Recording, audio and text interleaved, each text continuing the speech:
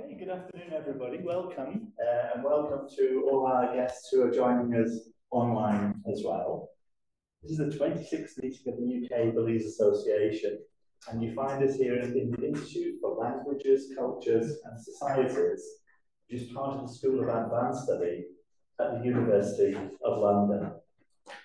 I'd like to begin by opening the meeting by immediately turning over to Dr. Jamil Pinheiro-Diaz, who is the director of the Center for Latin American and Caribbean Studies here, to say thank you very much. It's a pleasure. Thank you for hosting us and to give you the opportunity to tell us a little bit about the Institute. Thank you so much. Thank you for joining us today, and to those of you who are joining us from home. It's a pleasure for the Institute of Languages, Cultures and Societies and for the Center for Latin American and Caribbean Studies that are part of the School of Advanced Study at the University of London to welcome you all for today's event on culture and the environment in Belize. As the director of the Center for Latin American and Caribbean Studies and also a member of the Environmental Humanities Research Hub here at the University of London, I would like to say that we are very keen on collaborating with members of various sectors beyond academia, but also museums, libraries, people from all spheres of society that may wish to discuss cultural and environmental challenges. So we are happy to talk to you about hosting events and being in conversation on topics such as the ones being discussed here today: biodiversity, climate change, and so on and so forth. So I do encourage you to follow the activities and events that are currently being organized and presented here at the school. And I would like to, again, say that this opportunities like this, they are really important for us to build cooperation, diplomacy, and cultural exchange. And I'm open to discussing ideas and proposals through email, and we are here, basically. So welcome. I would like now to invite Barbara Bowman-Thomas, the chair of the local organizing committee. Barbara, thank you so much. The floor is yours. Thank you. Chairman of the organizing committee, that's big stuff, isn't it? The UK-Belize Association has been going on in one guise or another for about 3 decades. And Neil, I won't say very much more about its inception and what it aims to do, because I know you'll be telling us that later. What I do want to do is to say that for these decades, this organization has no money. And for all this time, we've been meeting at least once a year, more than that in the early years. And we have depended on what you might call the kindness of friends.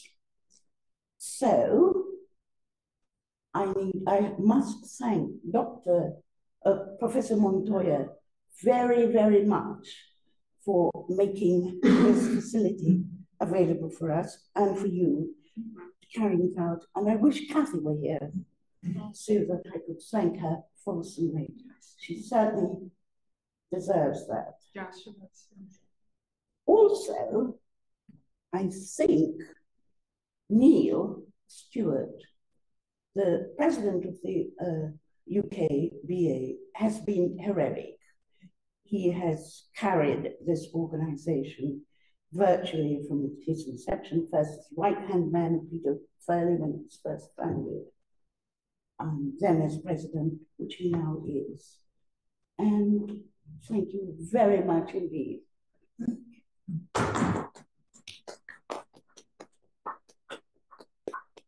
But I also like to thank you David of the Rampart Institute for providing food today and lunch and tea and other refreshments.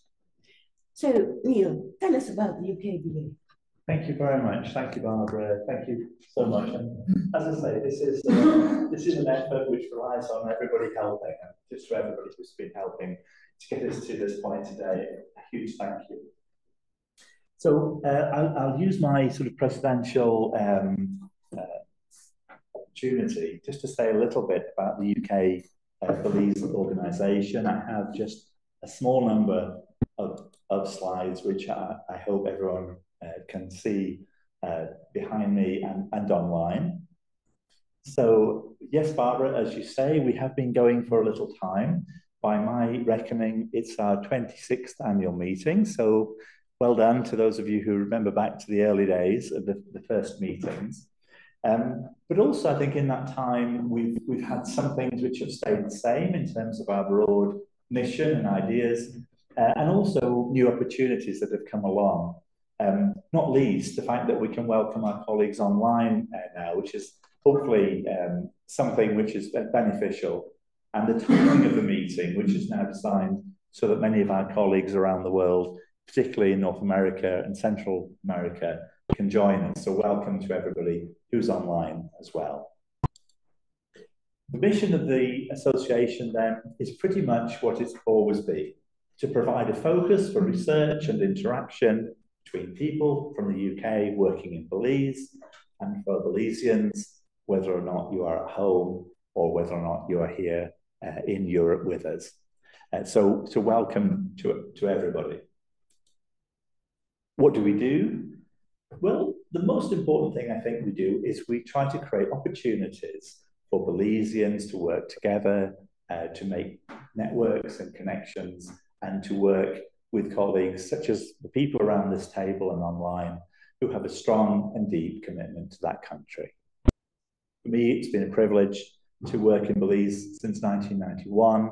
And as Barbara alludes, the original founder of the association, Peter Furley, was working in Belize since the 1950s. All of us, I think, share a warmth, a connection with the people of Belize. Many of us probably know Belize just as well, if not better, than some parts of our own country. So thank you for making us feel at home in your country. We are then a network so that we can share news, we can share information. When we first started, it was a forum which allowed researchers working in Belize, living in the UK, to come back and share that knowledge. That at that time it was quite difficult to know what everybody was doing. And that was the genesis for a group, effectively, whose common interest was simply the country of Belize.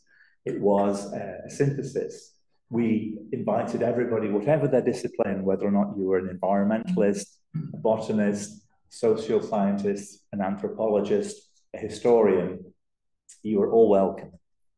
And I'm happy to say that that's still the focus today. We still have that unique, I think, focus in the country at a time when a lot of studies are conducted separately in their own disciplines.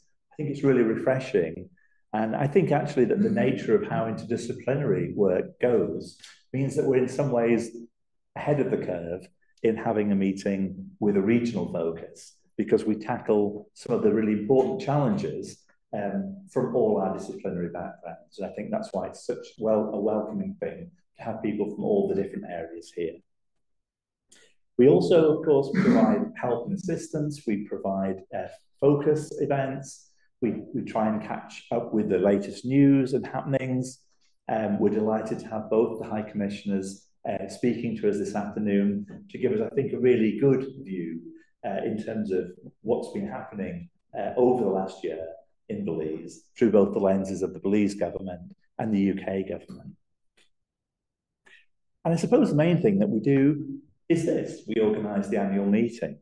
And that is an effort which we all collectively do. I'm grateful to everybody who helps me find speakers, find venues, find sandwiches. Everybody has a role in that, and we're super grateful for all the help that you give us.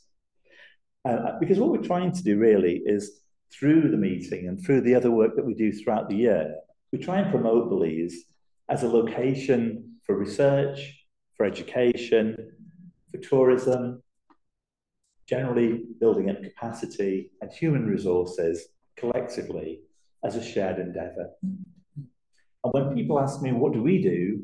My answer, my reply is also, what would you like us to do? Well, what could the Belize Association do that we're not doing now? So perhaps we can put our thinking caps on collectively and think a little bit about that one. So what kind of folks are in the UKBA?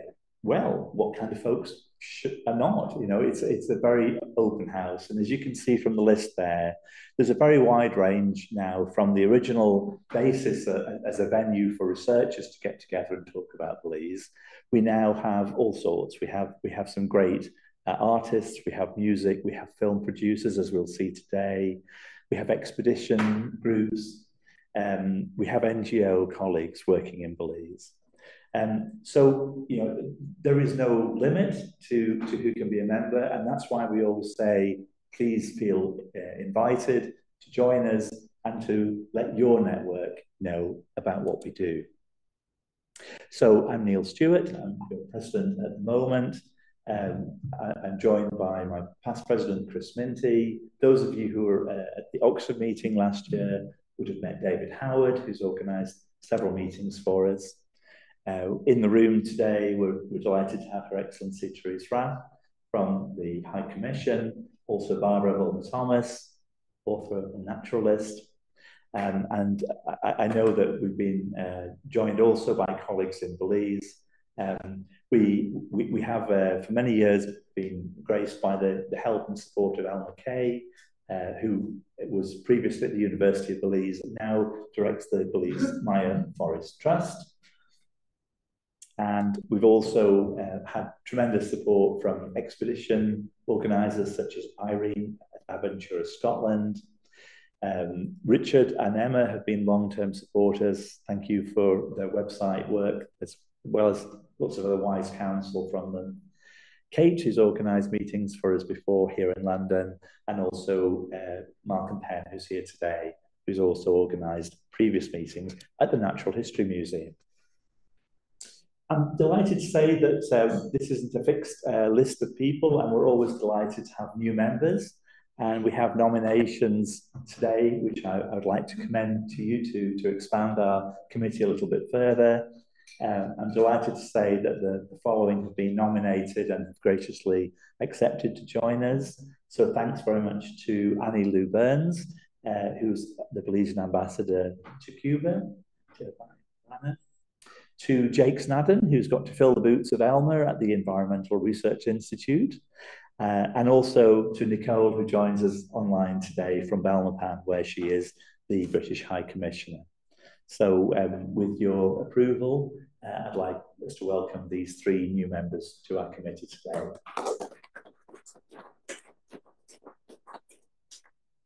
Thank you very much, colleagues.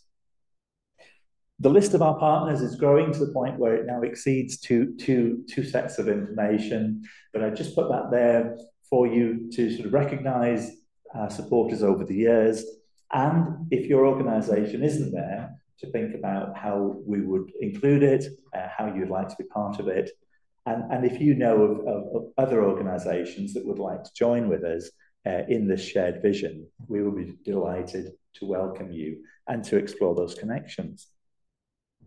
So finally then, to you, collectively you here in the room, you online, and you who may watch us later, think about joining the UKBA. As Barbara said, there's no membership fee. We only ask you to bring your enthusiasm and your ideas. Maybe you'd like to give a talk at a future meeting. Next year, we will hear proposals for the meeting to come to Edinburgh, so perhaps you'd like to come and talk there next year. Perhaps you have some ideas how your organisation might like to work with us. Perhaps you can think of other people who really should know about some of these things because they would enjoy being part of this and listening to these presentations. So if any of those things resonate with you, get in touch with us, contact me today or contact me afterwards. My email is there, and you can find out more about us on the website that follows there. So, as we say, to any passing Scarlet Macaws, come and join us.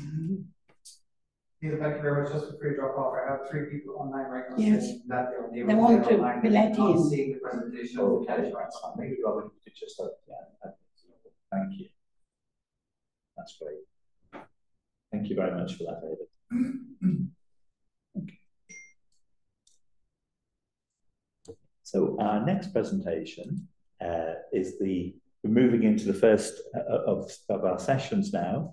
And the first session is basically a double act, if it's okay to refer to it as such, between the 2 High Commissioners, which is a first for us this year.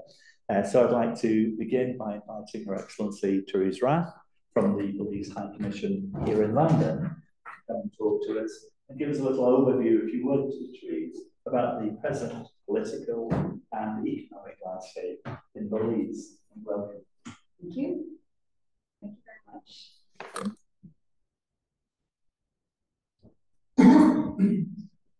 Well, good afternoon, everyone, and welcome to Belize. I like to think that wherever we go, we bring Belize with us. So that's what we're going to put ourselves in the mindset today for this presentation. Thank you very much, Neil and Barbara, and to everyone who has been doing this and worked on this association for the decades that you've said. I'm happy to say that I wasn't born yet. So. All right, okay. So I'm really happy to be here today, and I'm going to try to be as thorough as I can and as detailed as I can without going over the length of time that you've allotted to me, because I think it's really important that, especially given the length of time that the organization has been in operation, the various disciplines that have been represented here, that it's important to put whatever you have done or are planning to do in the context of what's there now, what is Belize now. So I will speak to you a little bit about the economic and challenges and successes of Belize, as well as some of the other challenges of the country, so that it's within the context of where you are operating and where you wish to operate. I am really pleased to have my colleague, Her Excellency Nicole Davison, joining us after this. And so what happens is that she gets to correct anything that I say that's wrong. And she's been there while I'm here trying to make sure that I get a good picture for you. So let's talk a little bit about Belize political and economic update. And I'm gonna, So we'll talk a little bit about the economy first. And so in the first quarter of 2023, the economic growth was about 11%, which is high for both the Caribbean and Central American regions. In the second quarter, the economic growth was 7.2%, and the decline, that's really a consequence of the high inflation that we're experiencing globally, but still not a bad rate of growth. Our economic growth has been driven primarily by services, that's tourism, and I think that was the big increase for the 11%. The tourism industry came back after COVID. Financial services, retail services, construction, and manufacturing.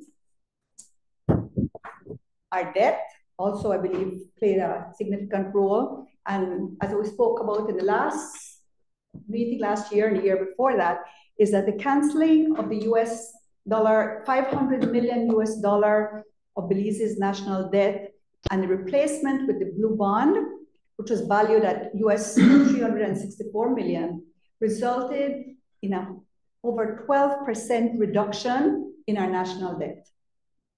That money from that restructuring is set aside in a trust to meet certain marine conservation commitments.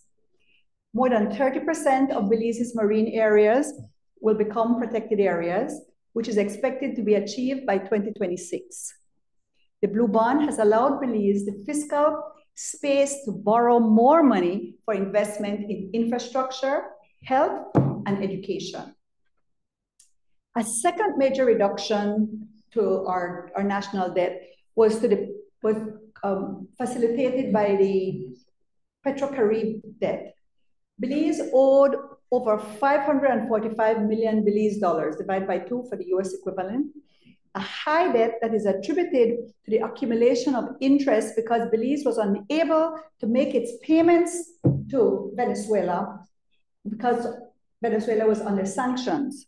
So during a visit in December 2022, President Maduro agreed with our Prime Minister Briceño that the debt would be reduced by about US $267 million. It's between 267 and 327 million that they were going to reduce the debt by. Basically, the interest is what they're looking at. And the reason that I can't give you a specific amount is because the accounting is being resolved to ensure that the amount aligns with what both countries agree is what is owed. And once a specific amount is finalized, then that issue will be resolved. These measures have brought our debt to the GDP to just over 60%. And this is down dramatically from 133% in November 2020 when the Briceño government assumed office. So let's talk a little bit about the political developments.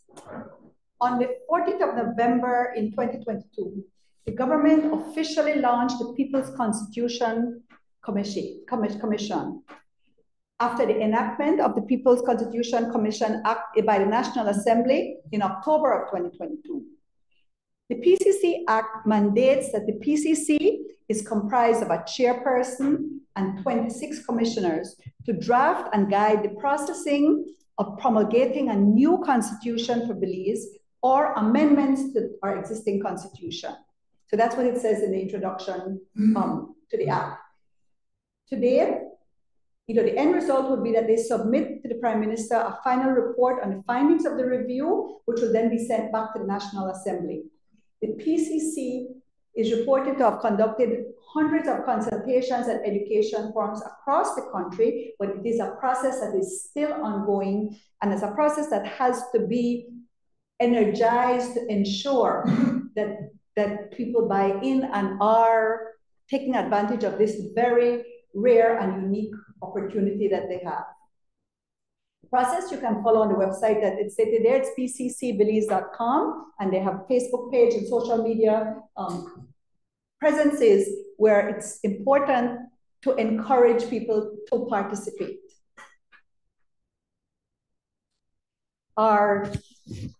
These are being done in the context of the national development priorities that have been clearly identified with regard to our human capital, which is, I believe, Belize's biggest resource. Is the priorities of the government have been to develop the human capital to meet the needs of a 2023 Belize. The emphasis is on vocation and technical training, entrepreneurship, and STEM fields. This is over a period of several decades, I believe, that there was a movement away from this technical and skill-based vocational education in Belize, and that has been critical, especially to the services and the factors of our economy that are driving our economy currently. The primary focus is the development and maintenance of our infrastructure, and the government is seeking to improve the country's connectivity to modernize how Belizean society and government operate. So there has been some major efforts to increase our connectivity. Digital connectivity, by the digitalization of essential services for government, like for now, investment is an interesting topic. You are now able to go online and register a company within 2 days. So the social security, all the government services are coming online. How your ability to pay taxes, income, land, all kinds of. So there's been a really major effort to digitize the government services, while at the same time, in the training that has been ongoing, the there has been a huge amount of training to teach small entrepreneurs, people in rural communities, to teach them how to use these services online and to establish connectivity centers where people can go in to a facility to be able to access the services. So it's not only a matter of creating the opportunity, we have to ensure that people are able to access and use those resources.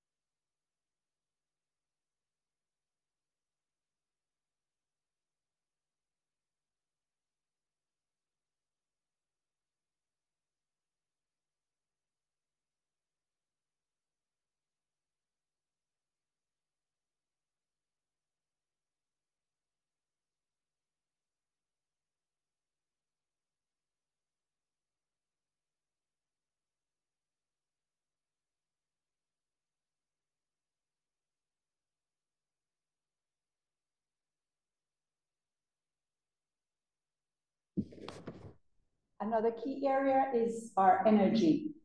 The government is working to increase, the focus is on increasing the availability and the use of renewable energy and the prioritization of solar development, along with the continued use of hydro and biomass sources of energy. With 40% of our current energy being purchased from Mexico, this is critical for Belize in achieving our sustainable development goals. Mexico has already indicated that 40% they need for their own consumption. And so there have been major developments with the government have been given a loan in recent weeks and months in order to facilitate being more sustainable with our energy needs. Like everywhere else in the world, immigration and nationality is a challenge, and we are working directly to address some of those concerns. We recognize that combating human trafficking and migrant smuggling requires very close collaboration with regional partners and the United States, especially in the area of intelligence. A lack of a detention center in Belize contributes to the numbers of persons that are imprisoned for immigration offenses. Belize has just concluded or just closed an amnesty program. When the program closed, we had 12,765 applications. However, this number was lower than we estimate the actual figure should be. We estimated that it should be more in the vicinity of 40 to 60,000 applications. However, there were some very interesting challenges with the non-cooperation by, for example, farms, where some of these people where they're not provided access, or the creation of, there's something of fear for telling, encouraging people not to take advantage of the program. But we continue, we recognize and we continue to work on it. Most of the people who apply are from Guatemala, Honduras, and El Salvador. The program's objective was really to offer persons who reside illegally in Belize to be brought into the formal structure and regularize their status and to be on a path to citizenship. This goes a long way, I think, in reducing the abuse in workplaces. And once the person's applications are verified, those who satisfy the criteria get permanent residence. National security, again, we might be a small country, but we have the same topics of concern, challenges, and management. And there's a strong evidence of the presence of Mexican cartels in northern Belize and cocoa plantations in western and southern Belize. These developments have escalated the security challenges of the country immensely, and we have deeper cooperation with neighboring countries and the United States, United Kingdom are vital.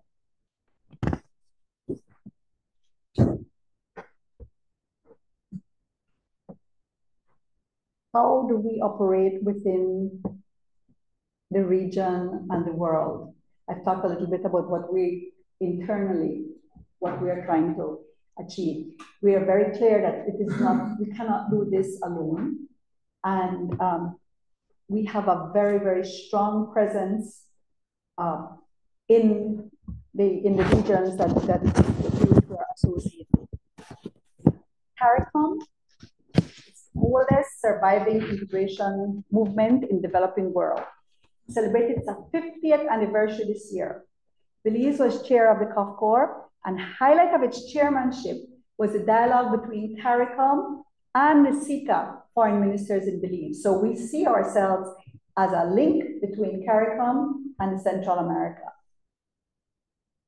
The CARICOM Eminent Persons Group is working to facilitate political consensus building that will be essential to a CARICOM or Haiti's recovery. Following their second visit, they noted that the high inflexibility of Haiti's state actors to address the crisis. CARICOM, specifically the Bahamas and Jamaica, were instrumental in the creation of the multinational security force for Haiti. As you may be aware, the United Nations, there was a resolution which agreed to the fact that Kenya would establish a security force to be present in Haiti, and Belize has committed personnel to that effort. I think that is a really interesting, if you want, what you ask, why would I pick Haiti to highlight in a presentation like this? And that is a migration issue for us also, because Haitians are coming, or we're traveling through Belize because you did not need a visa, and Haitians are traveling through Belize and going to get to the United States. Right, so Haitians now require a visa from Belize. Central American Integration System, SICA. We were president pro tem of SICA in the first half of 2023, and we hosted heads and foreign ministers in Belize. We are very active, and we participate in everything. Belize seeks to expand its trade missions with SICA members.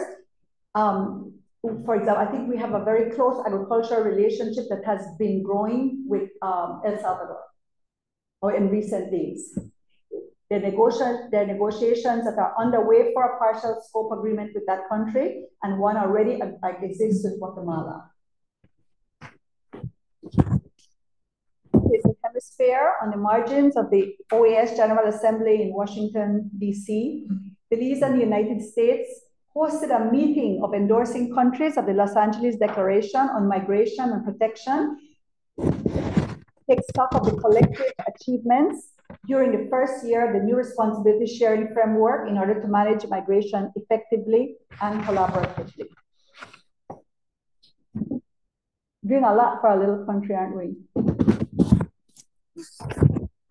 In addition to that, I talked a little just now about the regional organizations, but if you look at them, multilateralism, let's look about multilateralism.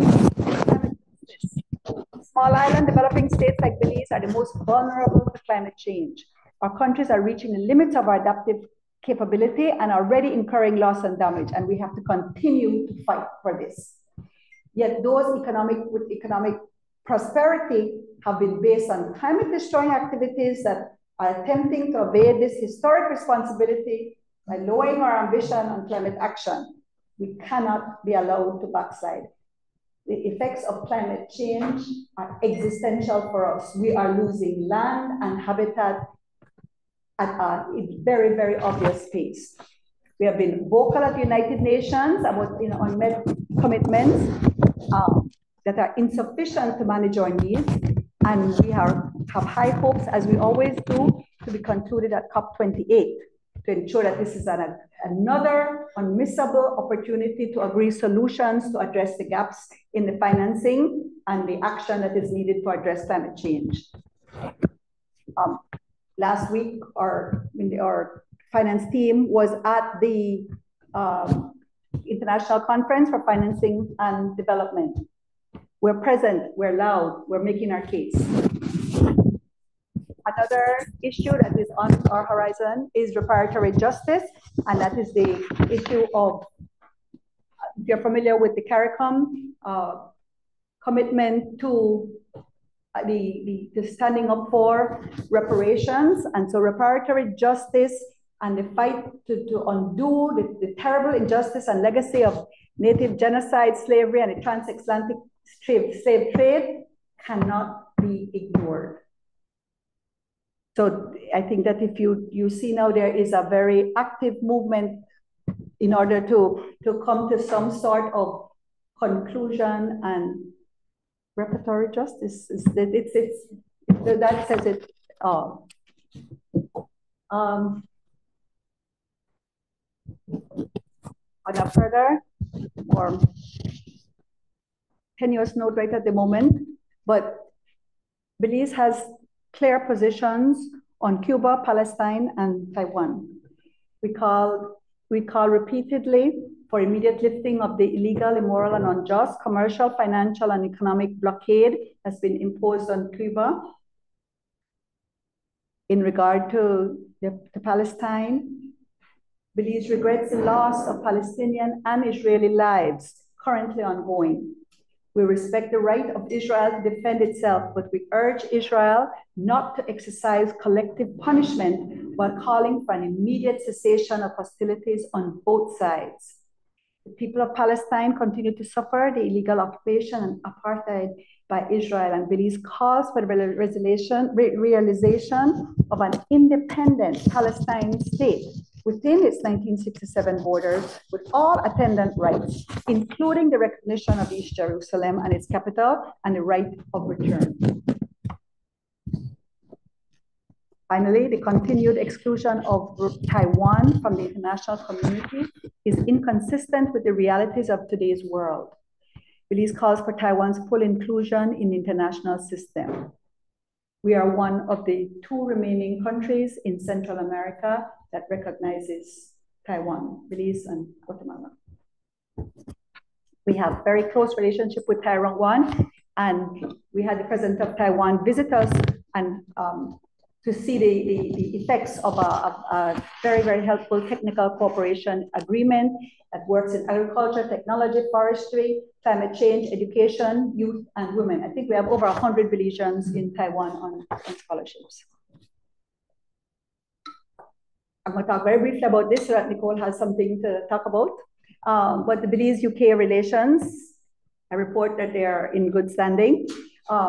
We just had a very delightful visit by Minister of State for Latin America and the Caribbean, Minister David Rutley, was in Belize from the 4th to the 6th of September.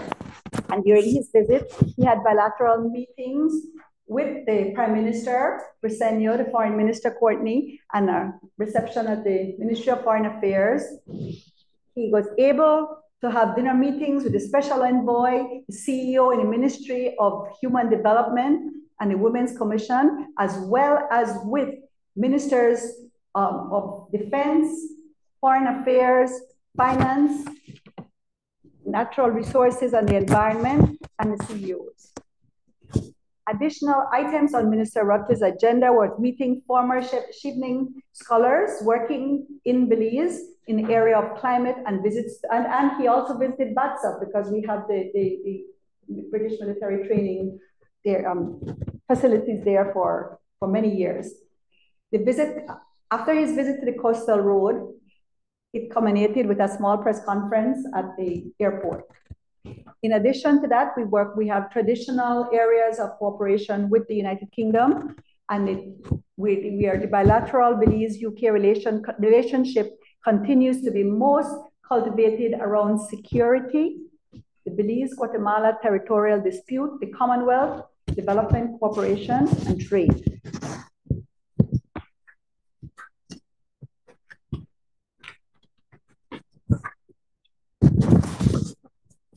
challenges, more. The encroachment, the Belize-Guatemala relations are quite warm. In recent years, there have been illegal activities by Guatemalans along the western border, and these have been on the rise. These activities include agrarian encroachments, illegal entry, cattle ranching, illegal construction, deforestation, land clearings, and some illegal logging. There has been evidence of coca plantations and activity in the area. Regularly, Belize's security forces encounter Guatemalan civilians involved in these acts. Of importance, the community known as Barrio El Huda, which has seen increased developments in recent years, and these developments are within the adjacency zone.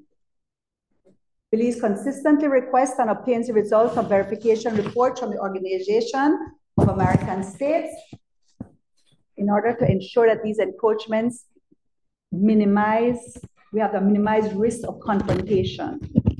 That's very important. Another area of challenge is on our southern border, where the Guatemalan armed forces are operating in the Sarstoon River, and tensions have existed there for many years.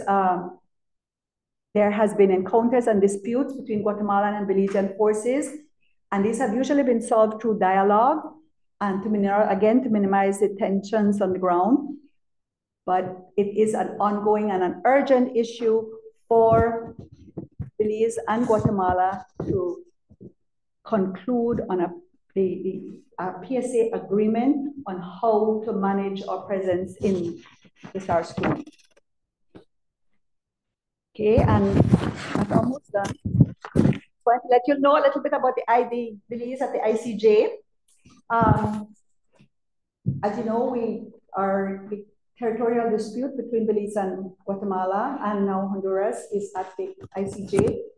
Belize submitted the rejoinder to the ICJ on the 8th of June, 2023, and written pleadings are now closed.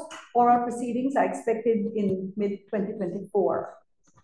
There's going to be an election of new judges at the court in November, and so we expect that will delay the action a little bit. But the special agreement provides for recognition and the implementation of the court's judgment. So that implementation means border demarcation. And this will be an expensive venture. Belize is therefore, again, already in the process of making appeals to the international community for assistance with that border demarcation when it's finalized. In addition to this, Honduras, we now have a case with Honduras also at the ICJ. We commenced a claim in respect of the sovereignty over the Zapadilla Keys, which lies south of Belize. This is an overlap of claims by Belize, Honduras, and Guatemala. And Belize has always exercised sovereignty, but Guatemala claims the land, and Honduras has a constitutional claim over the same islands. So as a matter of international law, between Belize and Guatemala, the court would refrain from making a judgment over the island's sovereignty in the case for Belize and Guatemala if there was a third party who was not named. To resolve that issue and to have a final resolution, Belize commenced the claim against Honduras. So by order of the court in February of this year, the following time limits for filing of the written pleadings were set. So you have May 2023 for the memorial, December for the counter memorial by Honduras, and we're in that process. We have delivered ours. Honduras has requested an extension of 7 months, but this is denied. Right, and so the deadline is the 4th of December. Timing is everything. And so that is what we're trying to do. We want a fast and steady, a set resolution to this overhanging threat, a challenge that we have carried for some generations. So we're hoping that both cases will be heard at the same time, or at least very close together, so that it can be. So there we go. I think I've tried to summarize the key factors some key factors in the area and the operation, the country in which you are operating. And I hope that has been helpful to you, and I didn't go too much over my time.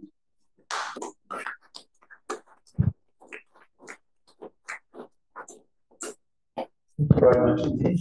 And I think we just hold it just to one. We have this one question for three. If there's nothing urgent, of course, we'll discuss things in the meeting later. Is there any burning question, or may we pass to? Okay. Then in that case, thank you very much for a really concise summary of a lot of information, but really, really useful for us. Thank you so much. Thank you.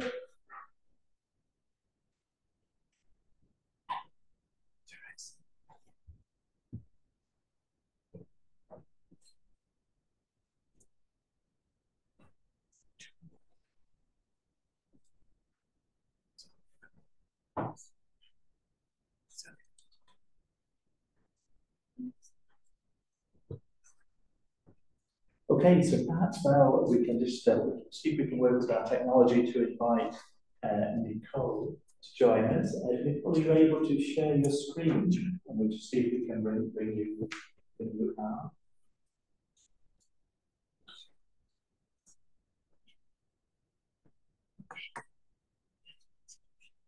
Oh.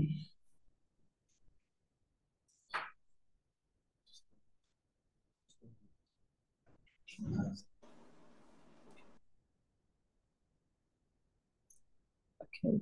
Can I just check whether you can see that?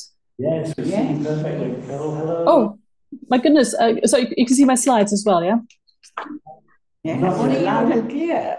Oh, excellent. Well, that's an amazing start in itself. So good morning. I'm delighted to be able to join you from Bellingham. Not to make you jealous, I have my air conditioning on full blast at the moment. But thank you, Therese, for that wonderful oversight. So this was billed as a double bill, and quite rightly, High Commissioner Rath has focused very much on political and economic developments in Belize. So what I wanted to do was just use perhaps the remaining time. I'll try not to go too much over, but I might slip by about 5 minutes or so, to give you sort of an overview of the year past at the British High Commission in Belmopan. It's quite a visual display, very light on text, but what I want to do is use it to kind of show you the work that we do in the context of the priorities that we have as a High Commission. So yeah, so basically, as I said, I've been here for a year in Belize, and what I wanted to do is basically give you a snapshot of the year past, because it does sit very neatly against the priorities that we have here as a British High Commission.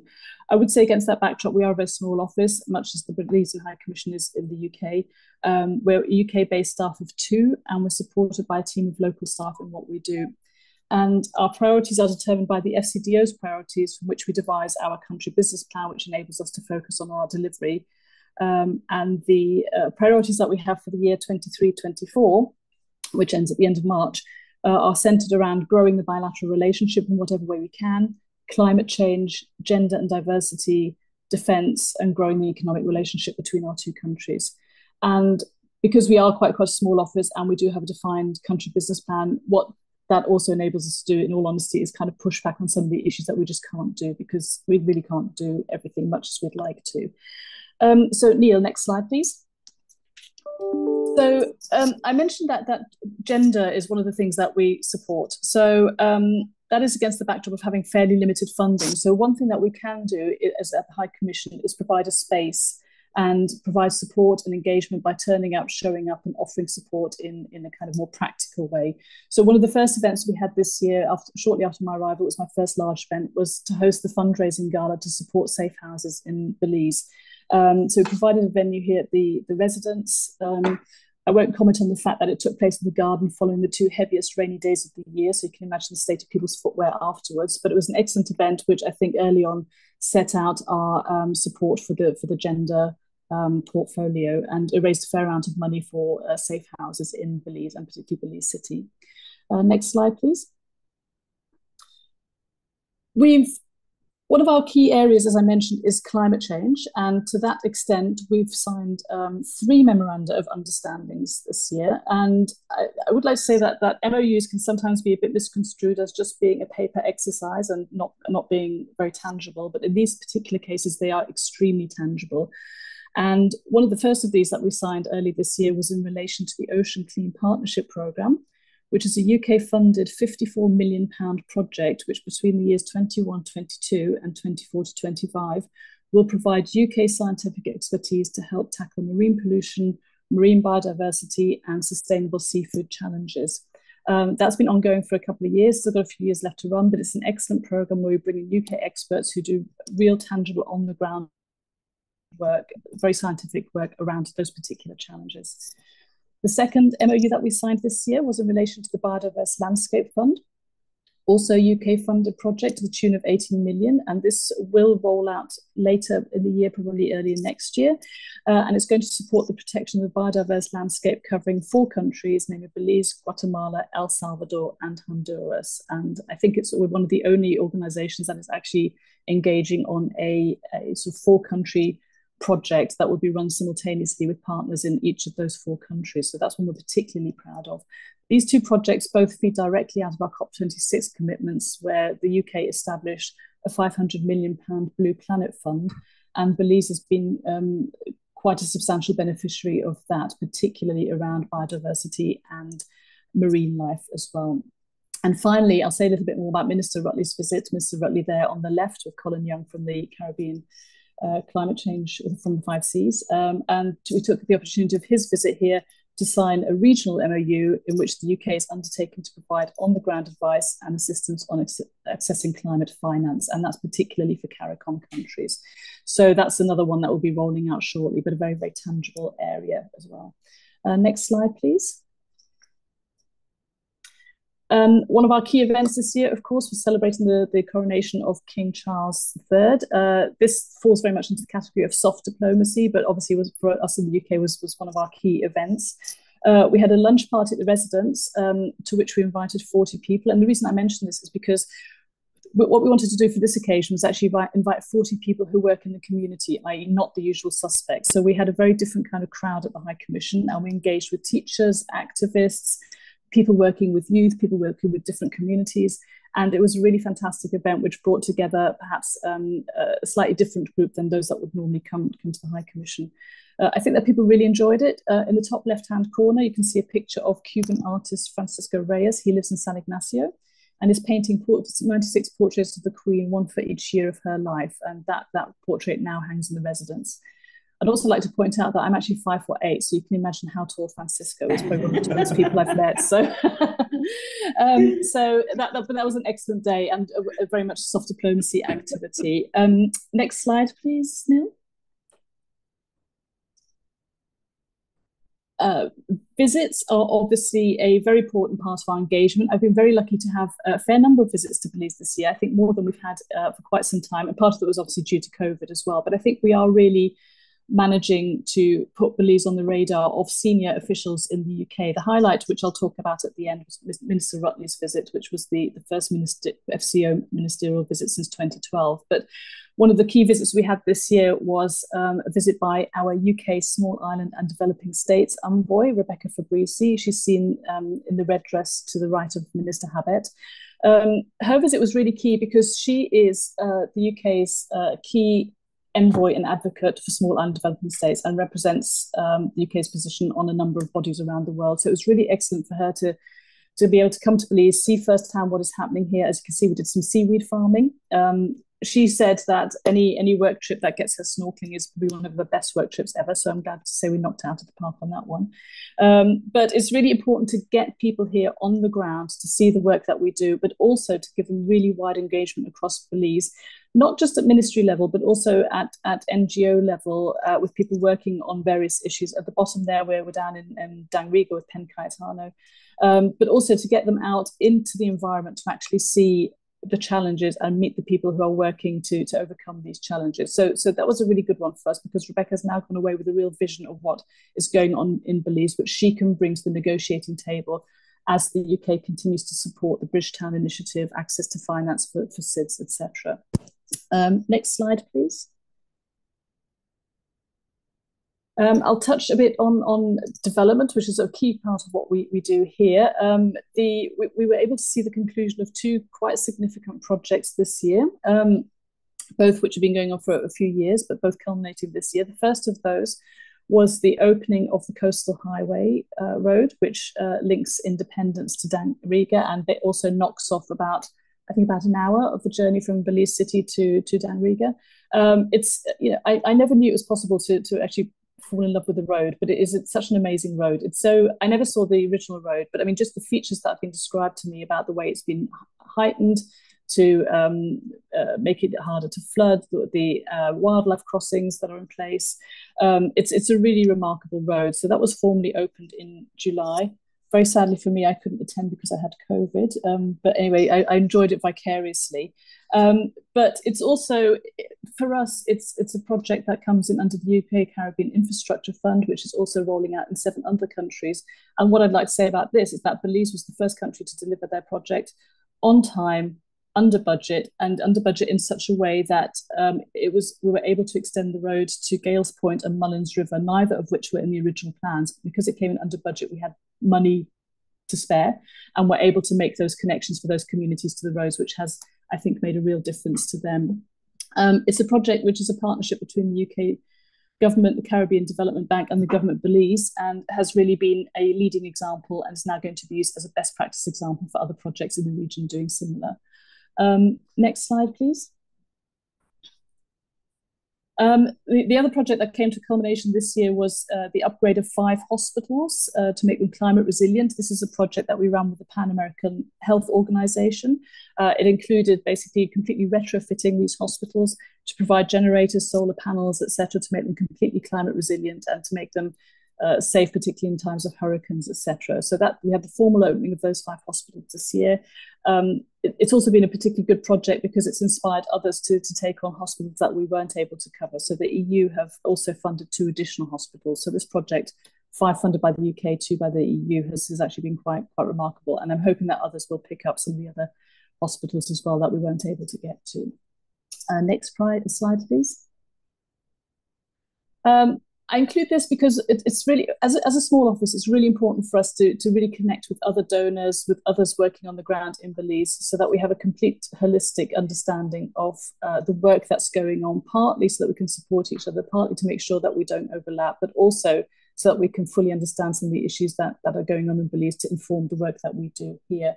So as an example, I was lucky enough to visit Bella Vista Village, hear firsthand about the experiences of some of the refugees community that were there, paint a bench, which was great, and also work closely with UNHCR on possibly funding 1 or 2 of their slots here through the UK government. We also work very closely with UNICEF, UNDP, the UN Resident Office as well, just to make sure that we have a full oversight and can not all be trampling on others' patch, actually, kind of bluntly put.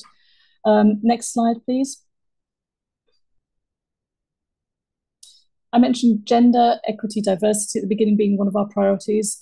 We held a large Pride event here in August, really well attended, and very encouragingly, we had a lot of senior level support. You can see the Governor General there. We had Minister Baldramas Garcia, Minister Courtney here too. So really offering a strong message of support to the LGBTQ community. We remain very focused on this as an issue. We're following closely developments in relation to the Equal Opportunities Bill and offering input where we can on that from our experiences of working with other countries who are trying to introduce similar legislation. But this was a great event for us, very supportive, but also very much in line with our support for diversity and equity in Belize. Next slide. Just a couple of sort of more soft diplomacy type things. Citizenship ceremonies is another thing that we do here. Consular work in the main is covered from Mexico, but one aspect that we still retain is covering citizenship ceremonies. I have to say, one of my favorite parts of the job, where you get to swear in new citizens. There seems to be an uptick again following COVID, which is nice to see. But it's also interesting to see just how many people are in Belize who actually claim British ancestry and British heritage, and that seems to be a growing number, which is nice to have that sort of cross-community engagement. Next slide.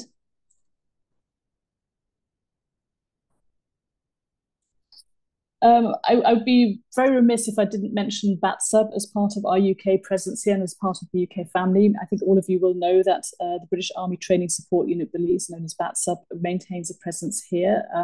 They're smaller than they used to be, but they're still a very strong, very visible presence.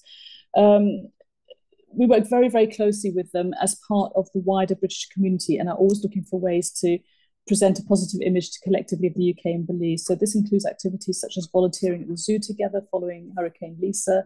I also had the opportunity to travel to see their jungle training firsthand. I made sure I travelled in and out on the same day, because apparently once you stay there for 6 weeks, the smell and the atmosphere can be quite grueling. So I was definitely a lightweight visitor to that, but it was still excellent to see, and they are a very solid part of the UK presence in Belize. Next slide.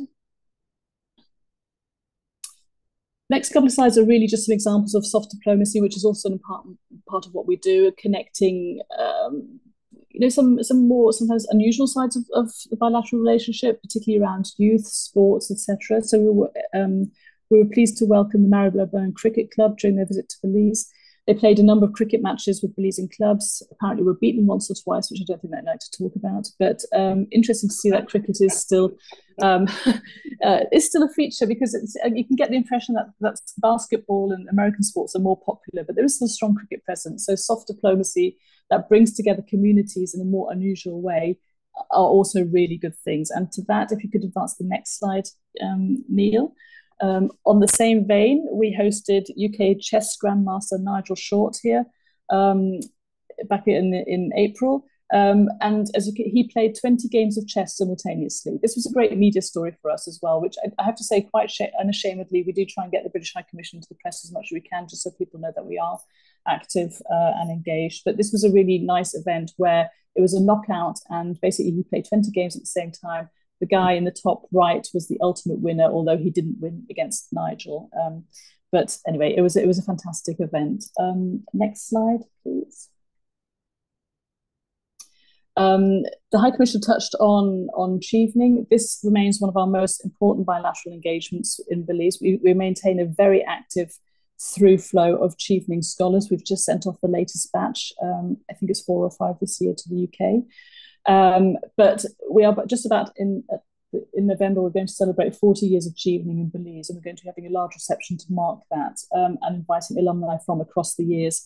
It remains one of our best points of connectivity, because I think the average is on returning from a chevening scholarship, most incumbents go on to hold some kind of meaningful or senior position within 5 years of their return. So it's a great way for us to kind of foster those UK Belize relationships, because I think pretty much without fail, everyone comes back with a very positive experience, and it's just a really good way to build that connectivity even further. Next slide. I've just got a couple more, and then I'll be able to wrap up. But one of the things we were able to do as well, that was recognise the work of 2 really outstanding women in Belize, Miss Michelle Irving and Mrs. Dorla Bowman, who both received the Commonwealth Points of Light Award, signed by Her late Majesty the Queen. Both were recognised for their work with women and in providing shelter for women in need. It's just an amazing way for us to be able to recognise the work that goes on the ground, but also connect with people who are doing really amazing work, who then work with us on gender projects and other areas of diversity and equity. Next slide, please. So Miss Michelle Irving is from Dangriga, which brings me very neatly to one of the biggest events in Dangriga, Garifuna Settlement Day. The reason I've included this is not because it's kind of like just showing us out and about having a good time, but I do fundamentally believe that the only way you can operate effectively in a country is if you do your best to try and understand as much as you can about that country and show respect to its different cultures and try and understand those different cultures. So this is one of the first things I was able to do, and it really gave me great insight into the Garifuna community, and just seeing the celebrations and understanding the cultural richness and heritage of that community has been such an insight. And I've tried to do the same by visiting, Spanish Lookout, meeting with the Mennonite community, meeting with different members of the different sort of communities within Belize. And I do think that it's an ongoing thing for me, because obviously, there's a lot to learn, but I do think it's really fundamental to enabling us to operate effectively. And final slide, please, Neil. So this for us was really the culmination of a year's work. not a year's work in setting up the visit, but it was a kind of year of engaging consistently with London and making the case for a ministerial visit, which then finally happened in September, when Minister Rutley visited as the first Foreign Office Minister since 2012. I don't need to repeat his programme because High Commissioner Rath covered that so eloquently. But what it has done is, I would say that these visits are not standalone events. They come away with a long list of things to follow up on, which the High Commissioner and I are now both working on. And it doesn't just stop with the visit, and it just fosters relationships. Foreign Minister and Minister Rutley are now on excellent WhatsApp terms, and it's just the beginning of a new stage of the relationship. So that's pretty much a wrap up from me. What I would like to say is I completely agree with the High Commissioner. I feel that the UK-Belize relationship is in an excellent place. I'd also like to commend the relationship or the way that High Commissioner Rath and I engage. We make sure that we speak probably at least every 6 weeks or so that we can kind of compare notes on what we're doing. And I think that really enables us to kind of have a complete circle of what's going on and where we can work together and really support each other as well. And for me personally, that works very well. So very many thanks to you, High Commissioner. Yeah, I think I will leave it there because I have actually gone somewhat over time. So apologies for that. No, not at all, Nicole. I think that's been great, and apologies at our side for not knowing exactly how the audio visuals are behaving in this facility, which is a little bit new to us as well. But thank you for that. And I think in the interest of time, again, just to offer colleagues a chance if there's one quick question or response. Two quick questions, if I may, Neil. Yes, go ahead. The first one is with regards to the bat sub numbers. Does Nicole know roughly the amount of bat sub team that's actually in Belize? And the second question is regards to sports tours to Belize. Again, does Nicole have a rough number of how many sports tours that we've seen coming over from Britain to Belize?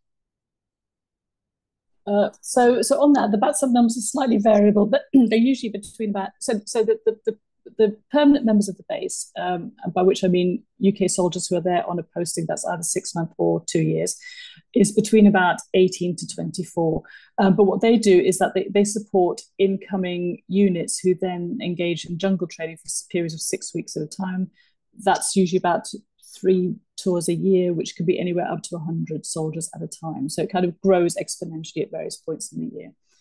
On sports tours, the only two that there's been some rugby engagement here, but that's been kind of more on personal connections rather than formal tours. And the MCC tour is the one that I'm aware of. Beyond that, I'm not aware of any other sports engagement here, but we're always open to working with anybody who just want to come to Belize and engage in sporting activities, particularly with youth. Thank you. That's great. And that was Richard from Conservation Corridors, who's been actively involved in Rutamaya challenges and various things in the past. Neil, can I ask a Oh, sorry, I should just add, the British High Commission did have a team in the Rutamaya this year. So that's was our sort of contribution to that event. So that maybe counts as sport diplomacy. I think we have one question in the room from Victor Bonner-Thomas, please. Well, it's for both the High Commissioners, actually. And as you're aware, Belize has never won a medal in either the Olympics or the Commonwealth Games. And when you look at the impact that the victory of Kirani James in Grenada had when he won a gold medal for the 400 meters, I wonder, in your 6-week conversations, what you might do to promote the possibility of Belize actually winning a medal in the next 10 years, because there's no doubt that were that to happen, that would transform the status of sport within Belize and make it an attractive activity for many young people who at present might be tempted into less socially desirable activities. Well, I can. So go ahead. No, I was just going to say that building sports capability takes investment and time, and I think that you're beginning to see that happening. No, I mean, I think one particular sport, I'm not answering your question exactly what Nicole and I can do. We'll figure out what we can talk about, but volleyball is a really good example, and you can watch the progression of the skill level of the players over 10 years, that they are now winning medals regionally. So that's what you have to start by seeing where are they placing regionally and be able to build themselves. So it's coming slowly, but FIFA, I think, is there also a big issue with investment and training and discipline for football. So it's coming along slowly, but I think the sports visits would be one way too, because that's exposure. Yeah, I completely agree. I think if we can do more on that, bringing people over here who then engage with youth who might be experiencing a sport for the first time and think, actually, this is something I'd really like to get into. The other thing that's possible to look at is equipment, maybe sports equipment that BATSUB could donate and that type of thing. So we could definitely give it some thought, but I think it's probably a medium-term strategy rather than a quick win. Yeah.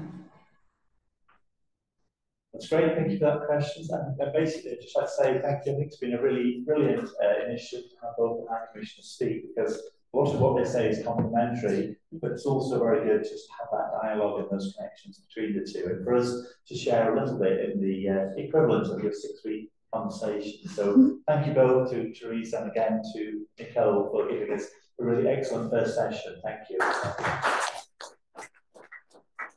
Now you got sound. All right, sorry guys, you didn't hear all that I said before, but if you can all give me a call and we'll hear from that. So I do have a challenge today. Unfortunately, my wife wasn't able to join me in this session today. And I do have what should be glasses, but I can't see with them and I can't see without them. So I don't know. I think I have to go back to the comments just to see what the problem is there. But let me turn to the substance of my presentation. And as I said, I really am touching on a very important part of Belizean history. But I want it to be a story that I'm telling about that. And I really would welcome some feedback on that, because I was with the University College London for a couple of years, not in any academic capacity or anything, and I've recently left that.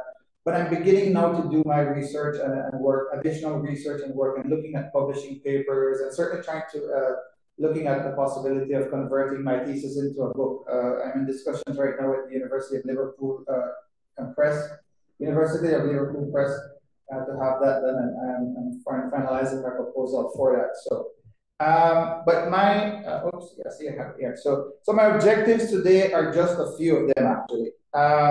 It's to provide an alternative background and explanation to the territorial dispute over Belize, as it relates to inclusion of the cart road provision, that Article 7 that's always been so contentious in Belize. So what I wanted to do was to really explore, well, how did that become a part of that 1859 treaty? What is really the story behind that?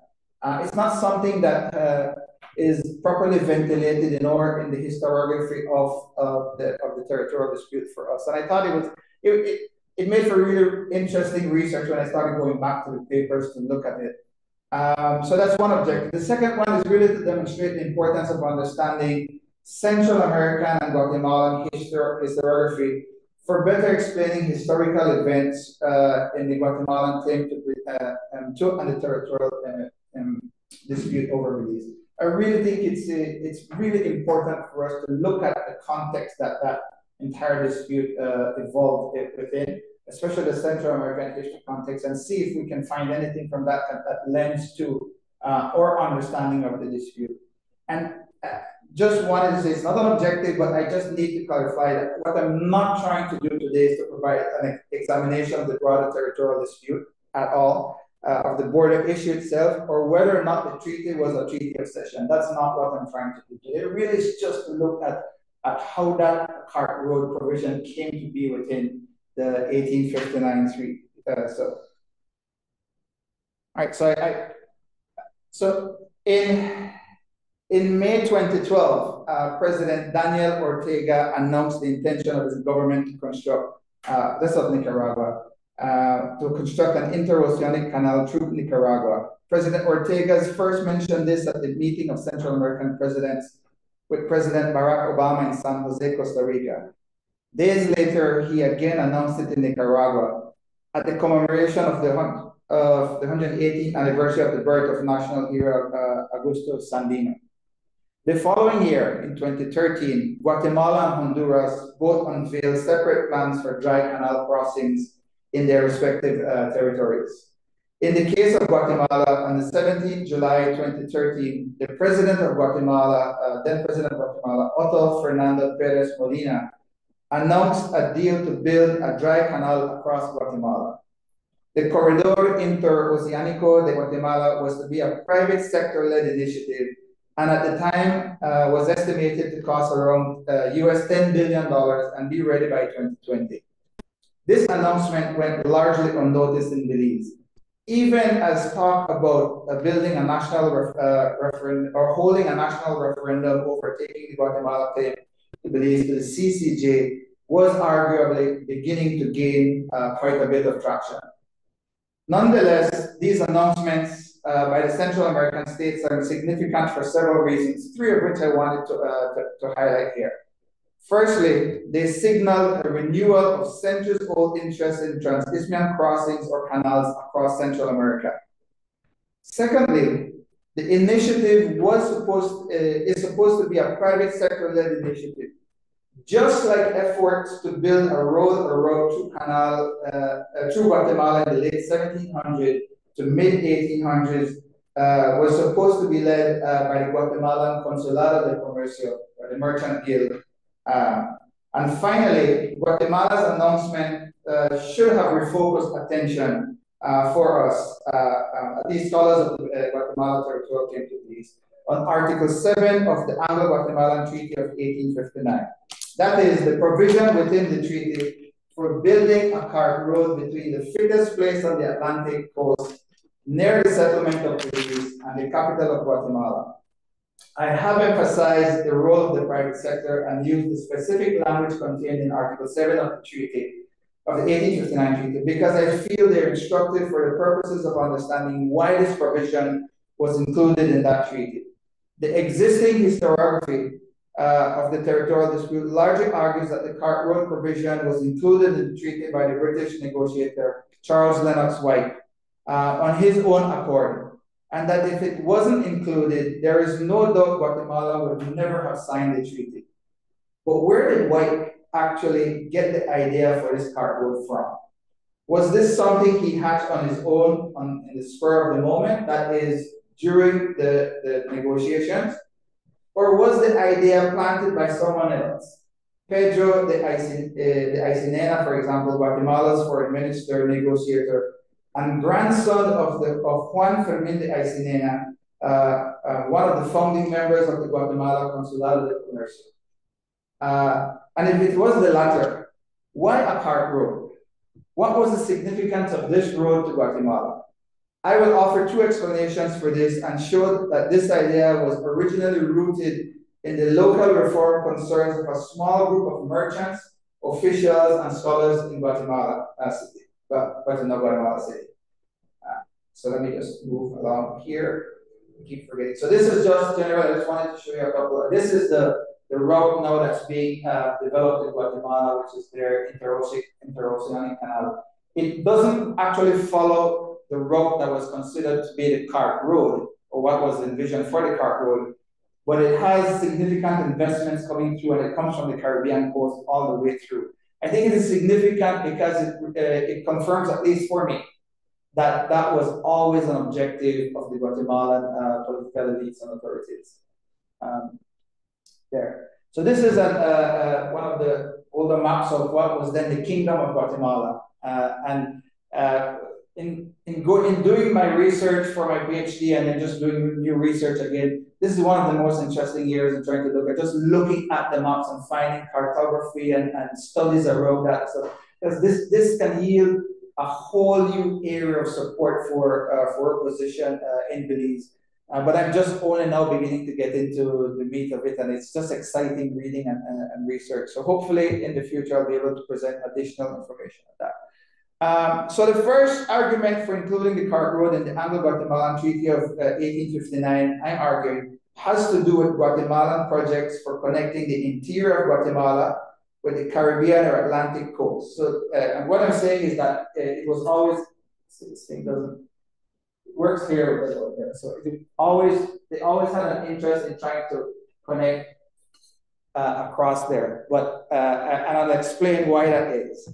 Guatemalan projects for connecting the interior of the country with the Caribbean and Atlantic coast through new roads or a canal was the objective of both colonial governments from Spain and post-colonial governments in the United Provinces of Central America. The Guatemalan projects tended to foreshadow 19th century projects for transisthmian canal crossings in Nicaragua or Panama.